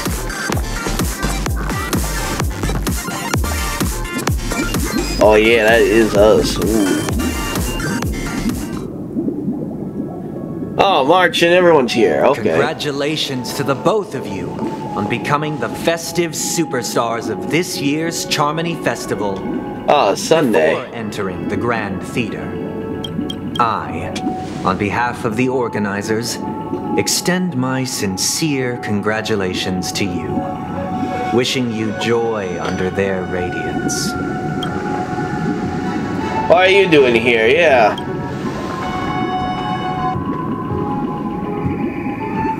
As previously promised, my sister, Mr. Yang, and I have met with the Dream Master. We delved into the truth about penacony and its stellaron, and have come to a consensus. What is this? Both I and the Oak family cannot acquiesce to your request. What? Just as expected. We acknowledge the perspective of you Nameless. Penacony does require change, but not as you propose. The planet of festivities cannot and will not revert to a place characterized by chaos, disorder, or anarchy. Through your journey of overcoming obstacles, you must have glimpsed the essence of that era. The vulnerable ruthlessly eliminated, equality non-existent, common folk living precarious lives, eking out a dreary existence. Ultimately, only heroes like yourselves manage to achieve success. But I would dare ask, if you did not possess the special status of having a Stellaron, and you were but an anonymous and frail member among the masses, which penacony would you prefer? A dystopia for the survival of the fittest, or a sweet dream paradise for all? Oh shoot, I didn't mean to? That's not the point! Don't let him mislead you! Mr. Sunday, even if the members of the Oak family can't fully agree on what to do about the Stellaron, now's not exactly the time to be holding an extensive discourse about Penacony's past and future, is it? The Stellaron issue concerns the life and death of everyone on Penacony. If anyone has a better suggestion, the crew is more than willing to listen. Also, it'd be best to tell us the ins and outs of that meeting. This way, we'll at least know what Welt and Ms. Robin are dealing with, and the reason why they failed to make our appointment. Ah, Navigator. That is precisely my intention. With all present, let's begin by discussing the details of that meeting.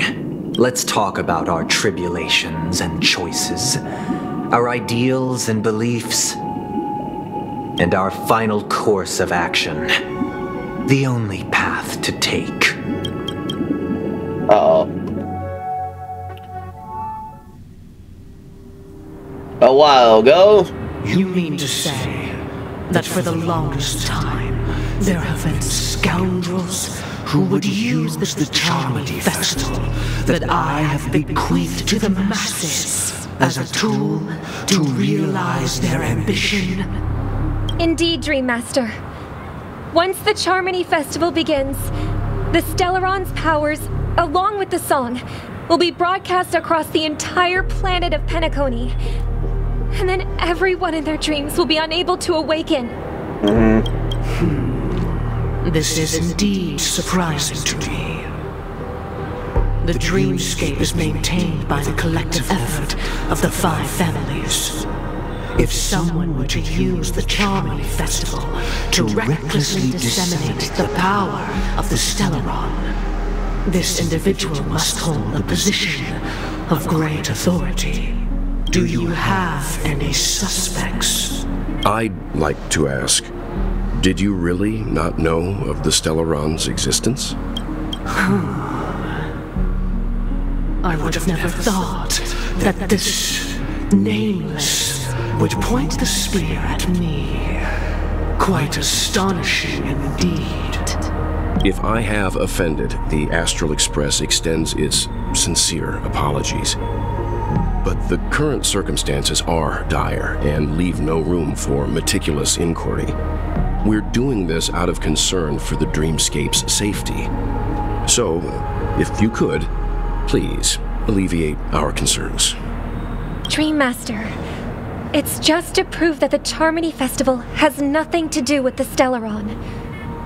If we're being overly cautious, I will return to the stage to offer tribute in song, just per the arrangement. Sunday, Robin, I've watched you two grow up and know your dispositions like the back of my hand. Both of you, right now, can surely be lauded as their most devout advocates. I already know your resolve. The magnitude of this matter is enormous and cannot be taken lightly.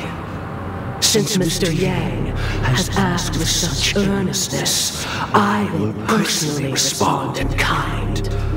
If there is a need, The entire Oak family will be mobilized to heed your call. Someday, might I ask you to beseech them to cast their light unto me, and question me in their stead, so that no lies may be concealed? I will do as you command. Robin, could I entrust you to be present as a witness, to document the truth, and to proclaim my innocence, so that all slander may be utterly dispelled? I will do as you command. May thy will be carried out on earth, just as it is in the heavens. Oh, triple-faced soul, please sear his tongue and palms with a hot iron, so that he will not be able to fabricate lies and make false vows. Let us begin. There is nothing else to prepare. Understood. Question. Have you devoted your life to your god, never worshipping other gods? Naturally. Do you love your god as you do yourself, always heeding their admonishments? Naturally. Have you strayed from the path expected by your god, betraying their name? Never. Have you ever been inordinate with your asks of your god, coveting more than the foundation of the creation itself? Never. Then, a final question. Do you swear to fulfill all vows, past, present, and future?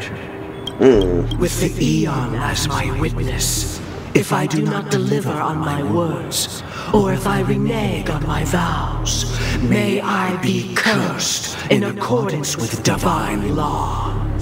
They have seen your faith, and have endorsed your faith. With this, it can be evidenced... Just a moment. Oh. What is it, Mr. Yang? I have another question I hope to have answered. To my understanding, the family's harmony and prosperity have never relied on so-called divine laws. The god you both mentioned, are they truly Shipe? Mr. Yang should know that those belonging to the family toil together as if they were kin, embracing solidarity and unity under their light. All duplicity is laid bare before the harmony. Such a delicate and complex symphony. Which other god could perfectly harmonize this, if not for the great one, Shipe? Perfectly harmonize. Therein lies the problem. It isn't an outsider lurking in the shadows who changed the harmony, but a dissonance that has surreptitiously emerged from within this very symphony itself. In the distant past, there existed an Eon. With one flick of the wrist, they crafted the laws of the cosmos. Their followers formed the Beyond the Sky Choir, spreading solemn and reverent hymns throughout the universe. Later, they fell. The route traversed by this Eon clashed with the harmony, ultimately being absorbed and fused into it. The chorus that once reverberated across worlds fell silent, and when it echoed anew, it was transformed into the hymn of harmony. Though an Eon may perish, paths with no masters still linger. In the all-forgiving harmony, echoes of bygone dissonance may subtly arise. Mr. Yang, being overly astute can be a detriment. Especially when you find yourself alone and without allies. So this is how it is. For the sake of our grand cause someday, please afford these two an opportunity to rest. What? What?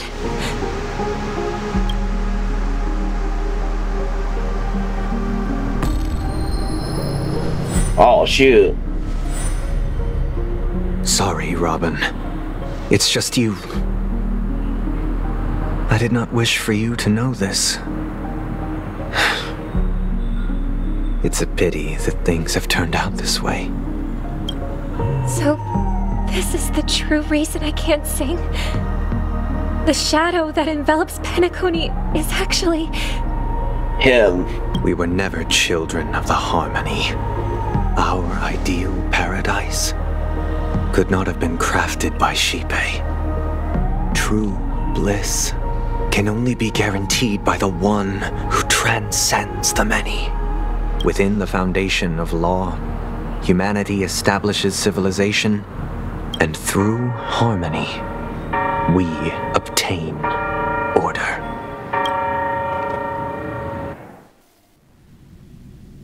Unbelievable. To think that there would be remnants of the Order on Penacony. What have you done with Mr. Yang and Miss Robin? Don't worry. I just gave them some time alone to ponder their fates. You should know that these actions make you an enemy of the Astral Express. Should we need to stand against the Nameless, it would only be myself and the Oak family involved. But we haven't reached that point yet, have we? Your efforts for the justice of Penacony are evident to everyone, and have been widely observed. You want to talk to terms with us, not being around the bush and get to the point. I'll say this. I intend to. But that hinges on the outcome of this negotiation. If it is the Order that drove you to imprison Welt and Robin, and you're using them to coerce our compliance, then there'll be no point in entertaining any type of discussion. You're mistaken, Miss Himiko. They are in very safe hands, and just as the family has always proclaimed, no one can be harmed in the dreamscape, least of all in the beautiful new world belonging to the Order. Penacony and the entire universe have witnessed far too much innocent bloodshed. The strong wield their blades against the weak, and the victors push the vanquished to the brink of life. Natural selection. The world abides by this principle, establishing the well-being of humanity atop the corpses of the downtrodden. Only we, or rather, I possess the power to put an end to this farce. So you've decided to resurrect a dead Eon? No one's ever done such a thing. Yeah, that's interesting. If Miss Himiko is interested, let's draw back the veil and speak candidly. I've always firmly believed that people can understand one another through peaceful means. I'm willing to divulge the unembellished truth as to the intentions of the Order's Pathstriders, so that you will make better judgment for the Astral Express, for Penacony, and for this stretch of the universe. Words can hardly do justice to the beauty of that ideal. So, come with me, everyone. Let us retrace our steps and see once again where this road leads.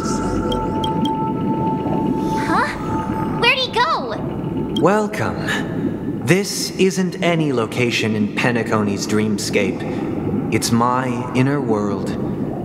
The reason the scenery before you remains unchanged is because your consciousness has drawn on similar concepts to fill in the gaps. So you imprisoned us? Did you do the same to Welt? It's a tuning process. Stronger in effect and more draining on the mind. The gray-haired guest has experienced it before, so she should understand what it entails. Tuning allows you to intuitively grasp my feelings, which also means that I cannot hide anything from you. Now, everyone, please look at the huge screen. The road we once took begins here. From this point on, you will witness the numerous decisions I've faced. I've selected a portion of these to share with you. I believe after going through similar predicaments, you'll be able to better understand my thoughts. Let's begin. The first decision. A story about a baby bird. This story happened when Robin and I were very young. We were victims of the Stellaron disaster, and the family's Mr. Gopher Wood, who would later become the Dream Master of Penacony, saw that we siblings had no one to turn to and took us in. Later on, Robin and I lived a time with nary a care in the world. One day, after dinner, while my younger sister and I were lounging about in Mr. Gopher Wood's yard, we spotted a fledgling Charmony dove all on its own. That baby bird was tiny. It didn't even have all of its feathers, and it couldn't sing. When we found it, it was already on its last breath, having fallen into a shrub, probably abandoned by its parents. We decided to build a nest for it right there and then. However, thinking back, that winter was unusually cold, with fierce winds at night in the yard, not to mention the many poisonous bugs and wild beasts in the vicinity. It was clear that if we left the fledgling in the yard, it stood no chance of surviving until spring. So, I suggested we take it inside, place it on the shelf by the window, and asked the adults to fashion a cage for it. We decided that when it regained its strength enough to spread its wings, we would release it back into the wild. The tragic part, something that we'd never considered, was that this bird's fate had already been determined long before this moment. Its destiny was determined by our momentary whim. Now, I pass the power of choice to you all. Faced with this situation, what choice would you make? Stick to the original plan and build a nest with soft net where the Charmony dove fell. Or build a cage for it and feed it, giving it the utmost care from within the warmth of a home. I eagerly await your answer. Okay, now we're gonna answer now? Oh, this is crazy. Alright, hold on. Oh, shit. Oh, man, I have to choose? I want to hear what everyone has to say first.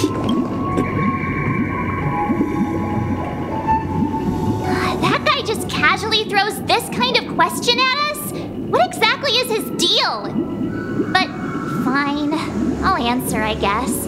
If it were me, I guess I'd choose to build a cage for the little Charmony dove.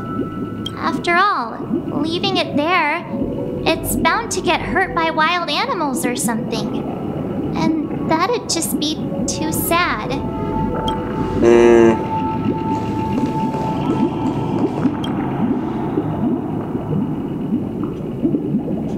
It looks like he really has no intention of imprisoning us. If it's just a quiz, I suppose it's fine to humor him. Back to the question. I would personally choose to build the little Charmony dove a cage. No special reason. I do think that a fledgling should have the right to fly into the sky. But if it can't even live to that point, then there's nothing to talk about to begin with.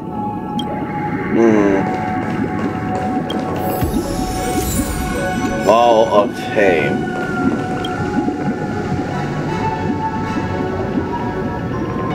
I can't decipher his intentions right now, but based solely on that question, I would probably choose to build that dove a cage. Even if I was gonna release it back into the sky, it'd have to be strong enough to fly first. If I left it where I found it, I fear it'd never get the chance to fly ever again.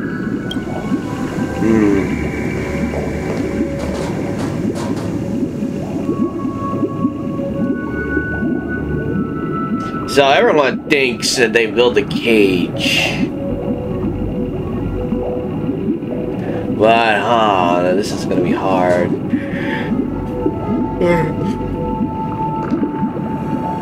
know what? I'm choosing the cage.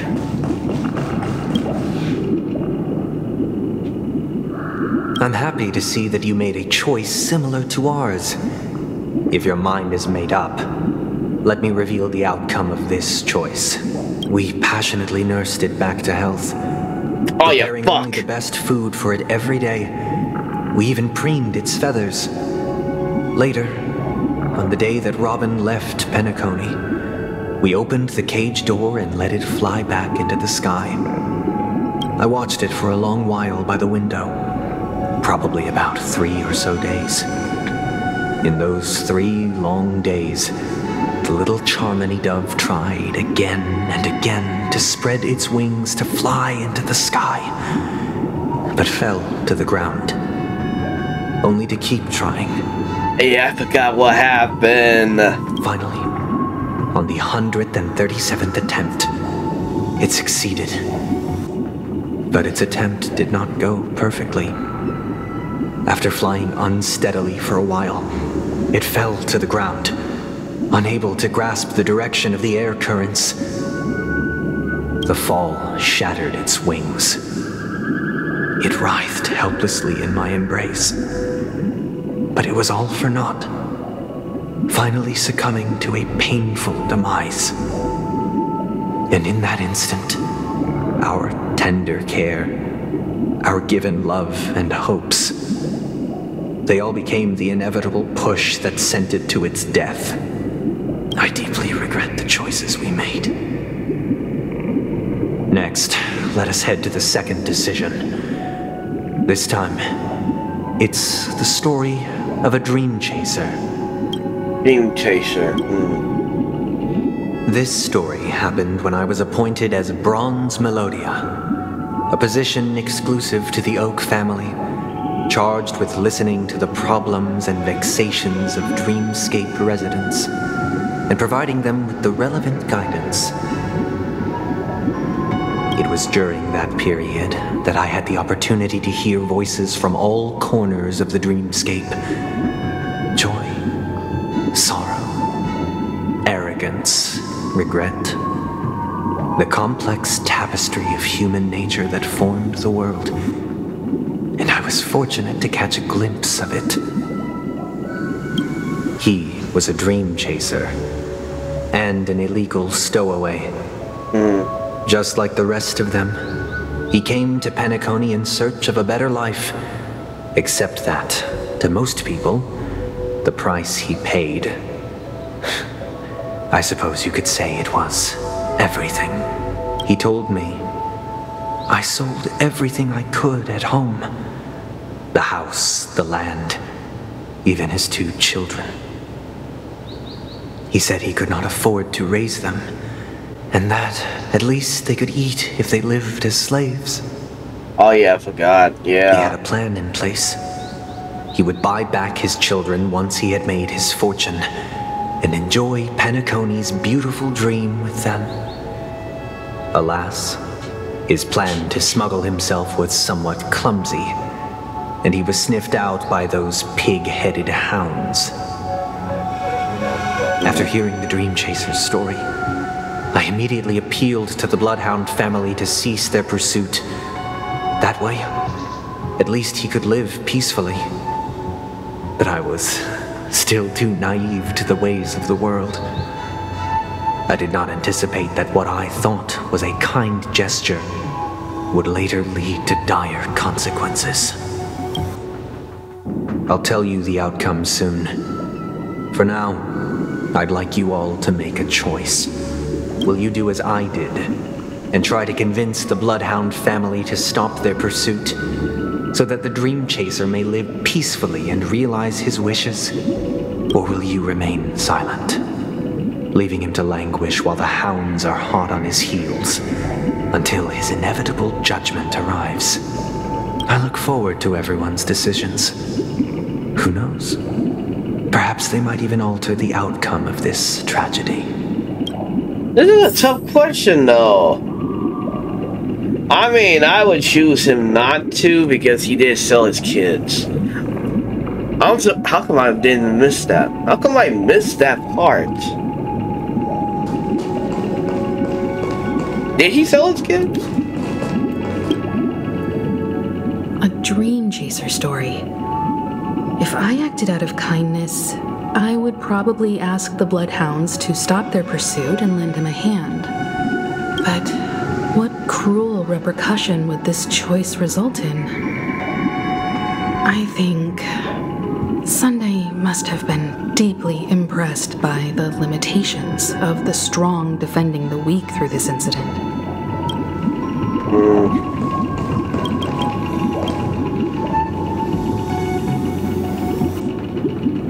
It seems illegal stowaways are really quite common on Penacony.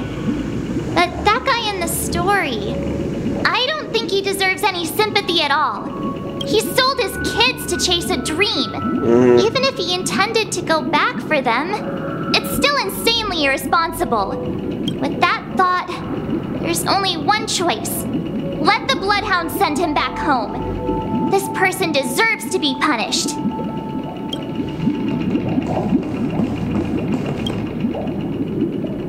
This question... Surely it has some connection to the baby bird story. And this connection is precisely the breakthrough Sunday aims to use to persuade us. Yeah. I'd probably choose to ask the Bloodhounds to cease their pursuit.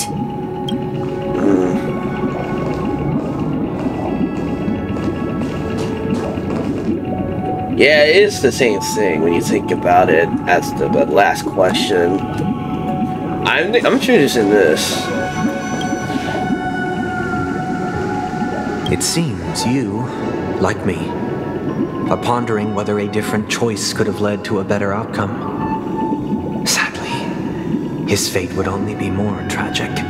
Say he never gets caught.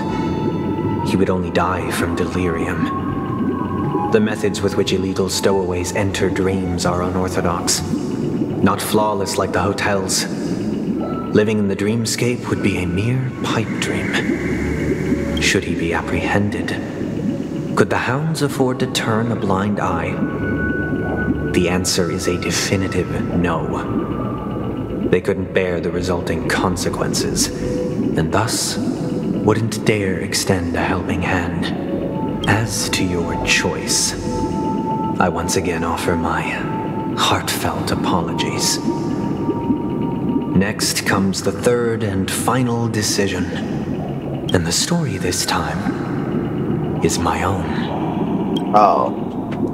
This story happened the day I was appointed the Oak family head.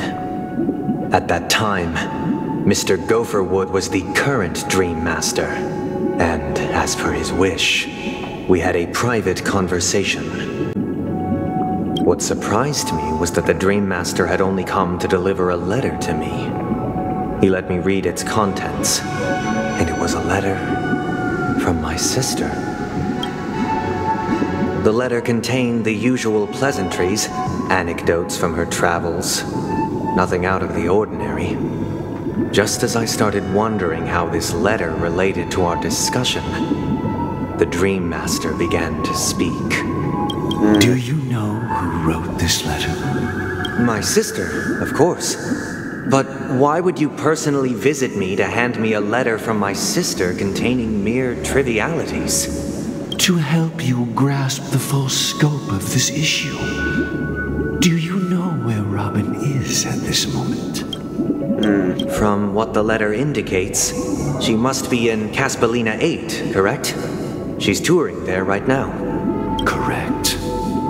Has she mentioned anything about a stray bullet? A stray bullet? What? A war has broken out on that planet.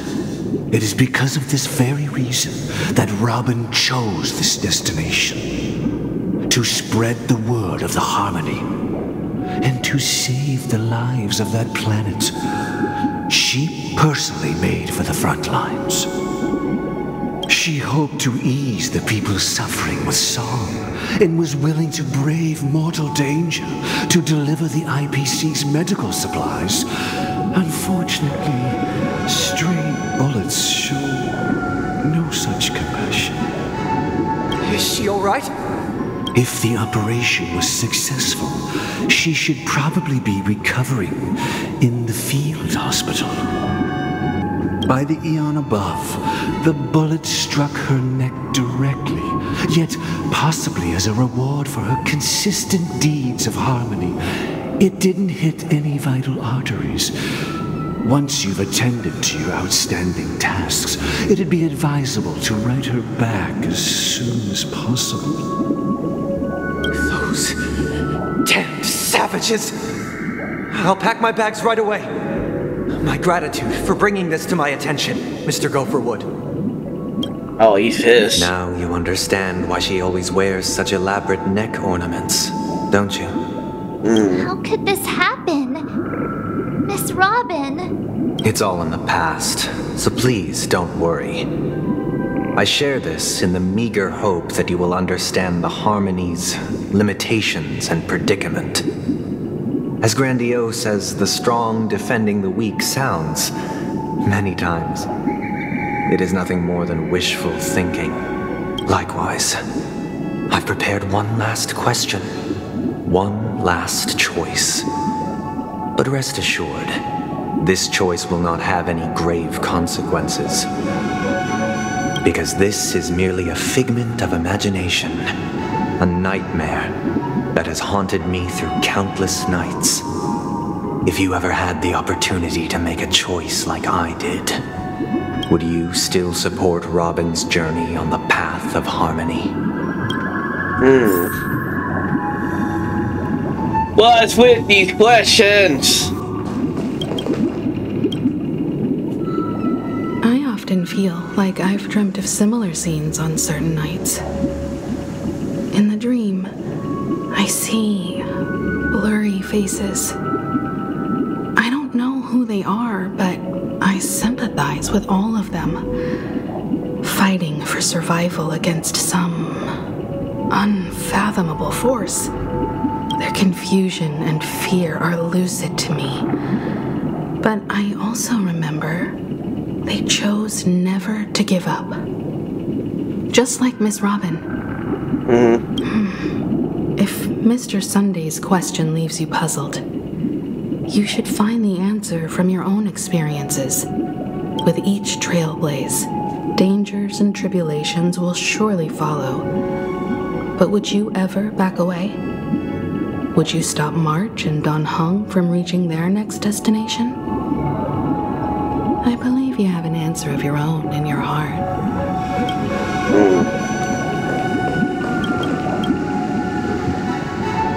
Can't believe that happened to Miss Robin. The strong defending the weak is a great mantra, but if I had to pay such a price, I don't know what I'd do.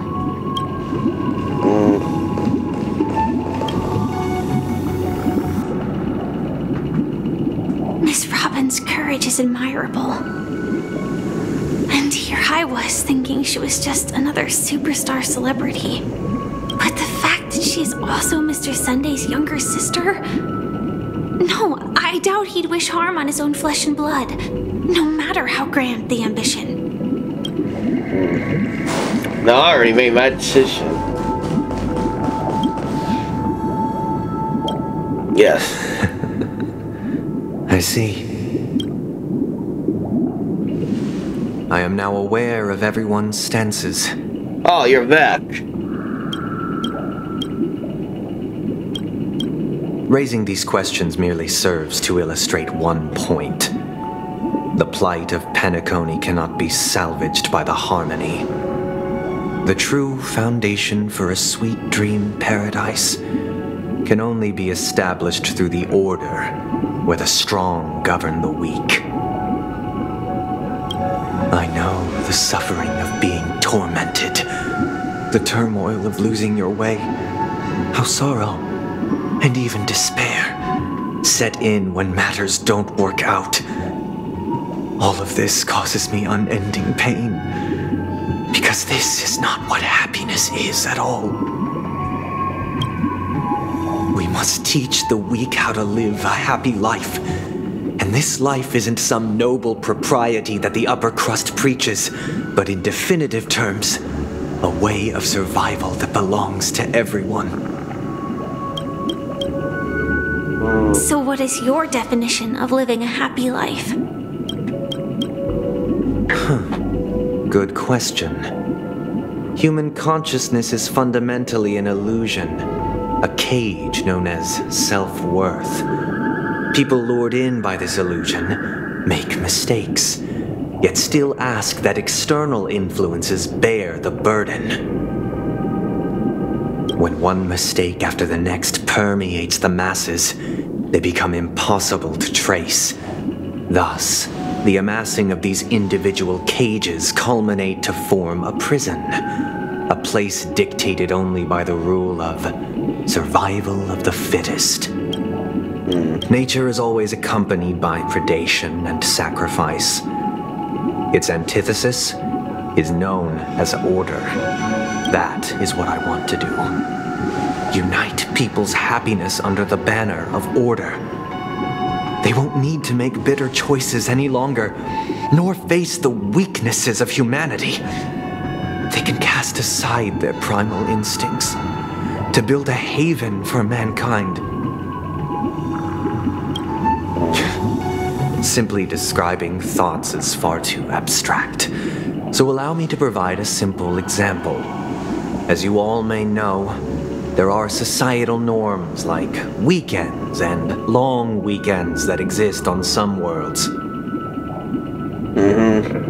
During these hard-earned rest days, people are given the chance to extricate themselves from the stresses of everyday life, allowing a certain tranquility to return to their souls. And it is only on these days that people do not have to adhere to the law where the strong prey on the weak. They can live out their lives happily during these brief intermissions. It's just a pity that 2 or 3 days are still too fleeting compared to the span of a lifetime. From where I stand, society's ideal system should be 7 rest days. Following Sunday, there should ensue a second, a third, and indeed an infinite procession of Sundays. This should be the face of the new world. Idyllic, eternal, peaceful days. And thus, every person can return to their base selves in this utopia. Some gaze in reverence at the stars, pouring their whole beings into calculating the distance between us and the isolated world of Pagana. Meanwhile, some seek refuge in quiet corners, holding one another, unencumbered by the chains of unwelcome obligations. Dang. This is big. There would be no need to bear the hardships of reality. Only in this way can humanity face the inevitable end with the purest of spirit, living a life of dignity. This is what it is to live in bliss. Okay, now I understand Sunday's perspective. Miss Firefly, you who are stricken with entropy loss syndrome, you of all would surely understand this. Yeah. It sounds like a flawless theory.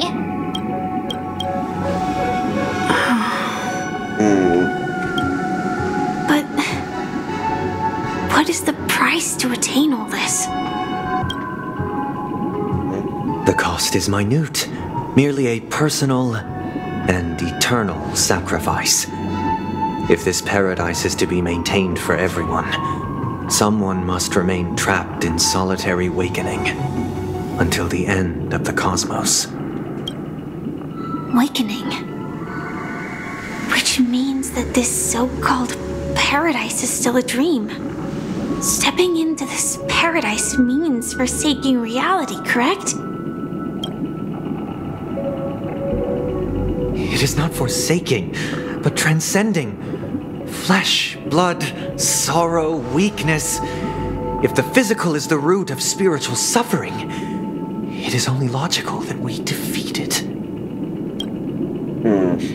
But in this supposed bliss, people won't have defeated their demons. The chance to overcome their tribulations would be forever lost to them. In other words, it is an escape. That's another way of understanding it. But there is no shame in escape. On the contrary, the seeds of escape exist in everyone's hearts. Don't you agree, Miss Firefly? And as to why we sleep, it is because we are afraid to awaken from our dreams. But this is not in conflict with the grand plan. Only in acknowledging this can we truly understand the frailty of human nature, and from there, show compassion and protection.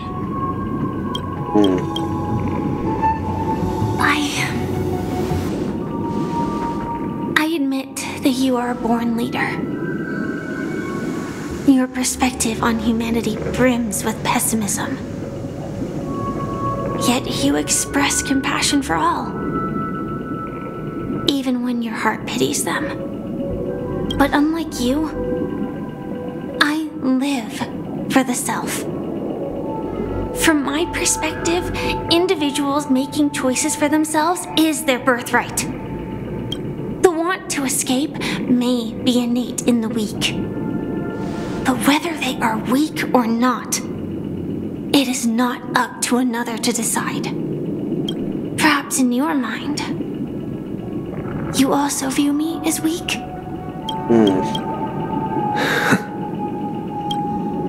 Because I don't think so. Yeah. Since Miss Firefly has said her piece, the Astral Express will also naturally give you our answer. Alright.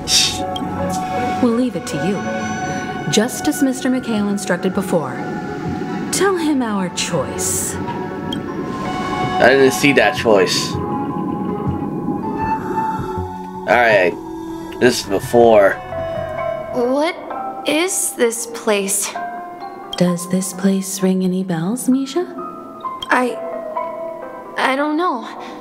But I feel a sense of deja vu.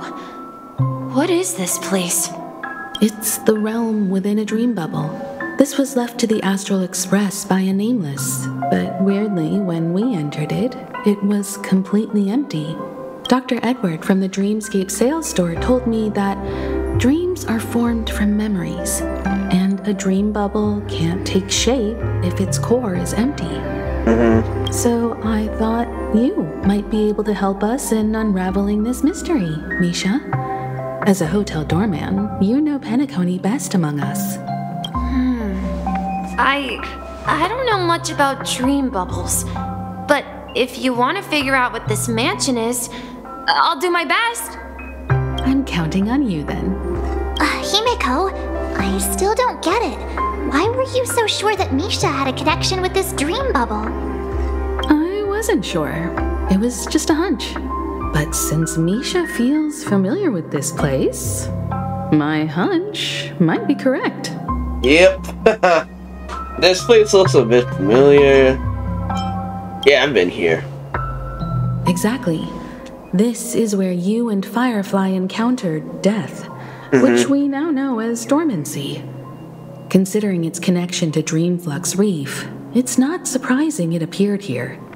The question now is, who brought you here?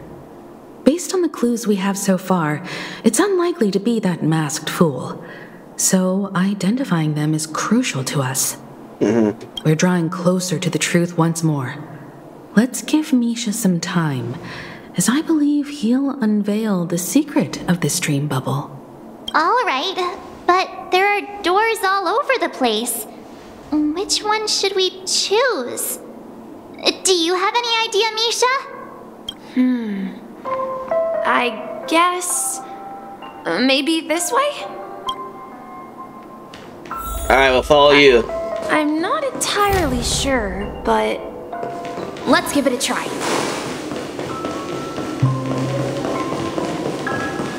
Wait, you managed to choose the right door? Yeah, I'll shoot. Weird. Oh, come on. This place is quite different from the hotel. But I I feel like I've been here before, and even lived here for a while. Wait, I just realized his eye's got like a keyhole in it when you look at it. If I remember correctly, there should be a fireplace down that hallway. Clocky and I used to sit by the fire, listening to the crackling of firewood. And the room on the other side was the toy room. I loved spreading out all the toys from the box on the floor and making up stories for each of them. Hold on. This doesn't make sense. Didn't I grow up in Dreamflux Reef? So, what is this place? This could be a case of amnesia. Don't worry, Misha. It's common for everyone to forget certain aspects of the past. Those memories haven't vanished. They're just lying in the depths of your mind. We can surely get them back. Yep. Since this place seems familiar to you, why don't we explore a few more rooms and see if you can recall anything more? Yeah. Yeah. Then let's check out the rooms I just mentioned. Alright.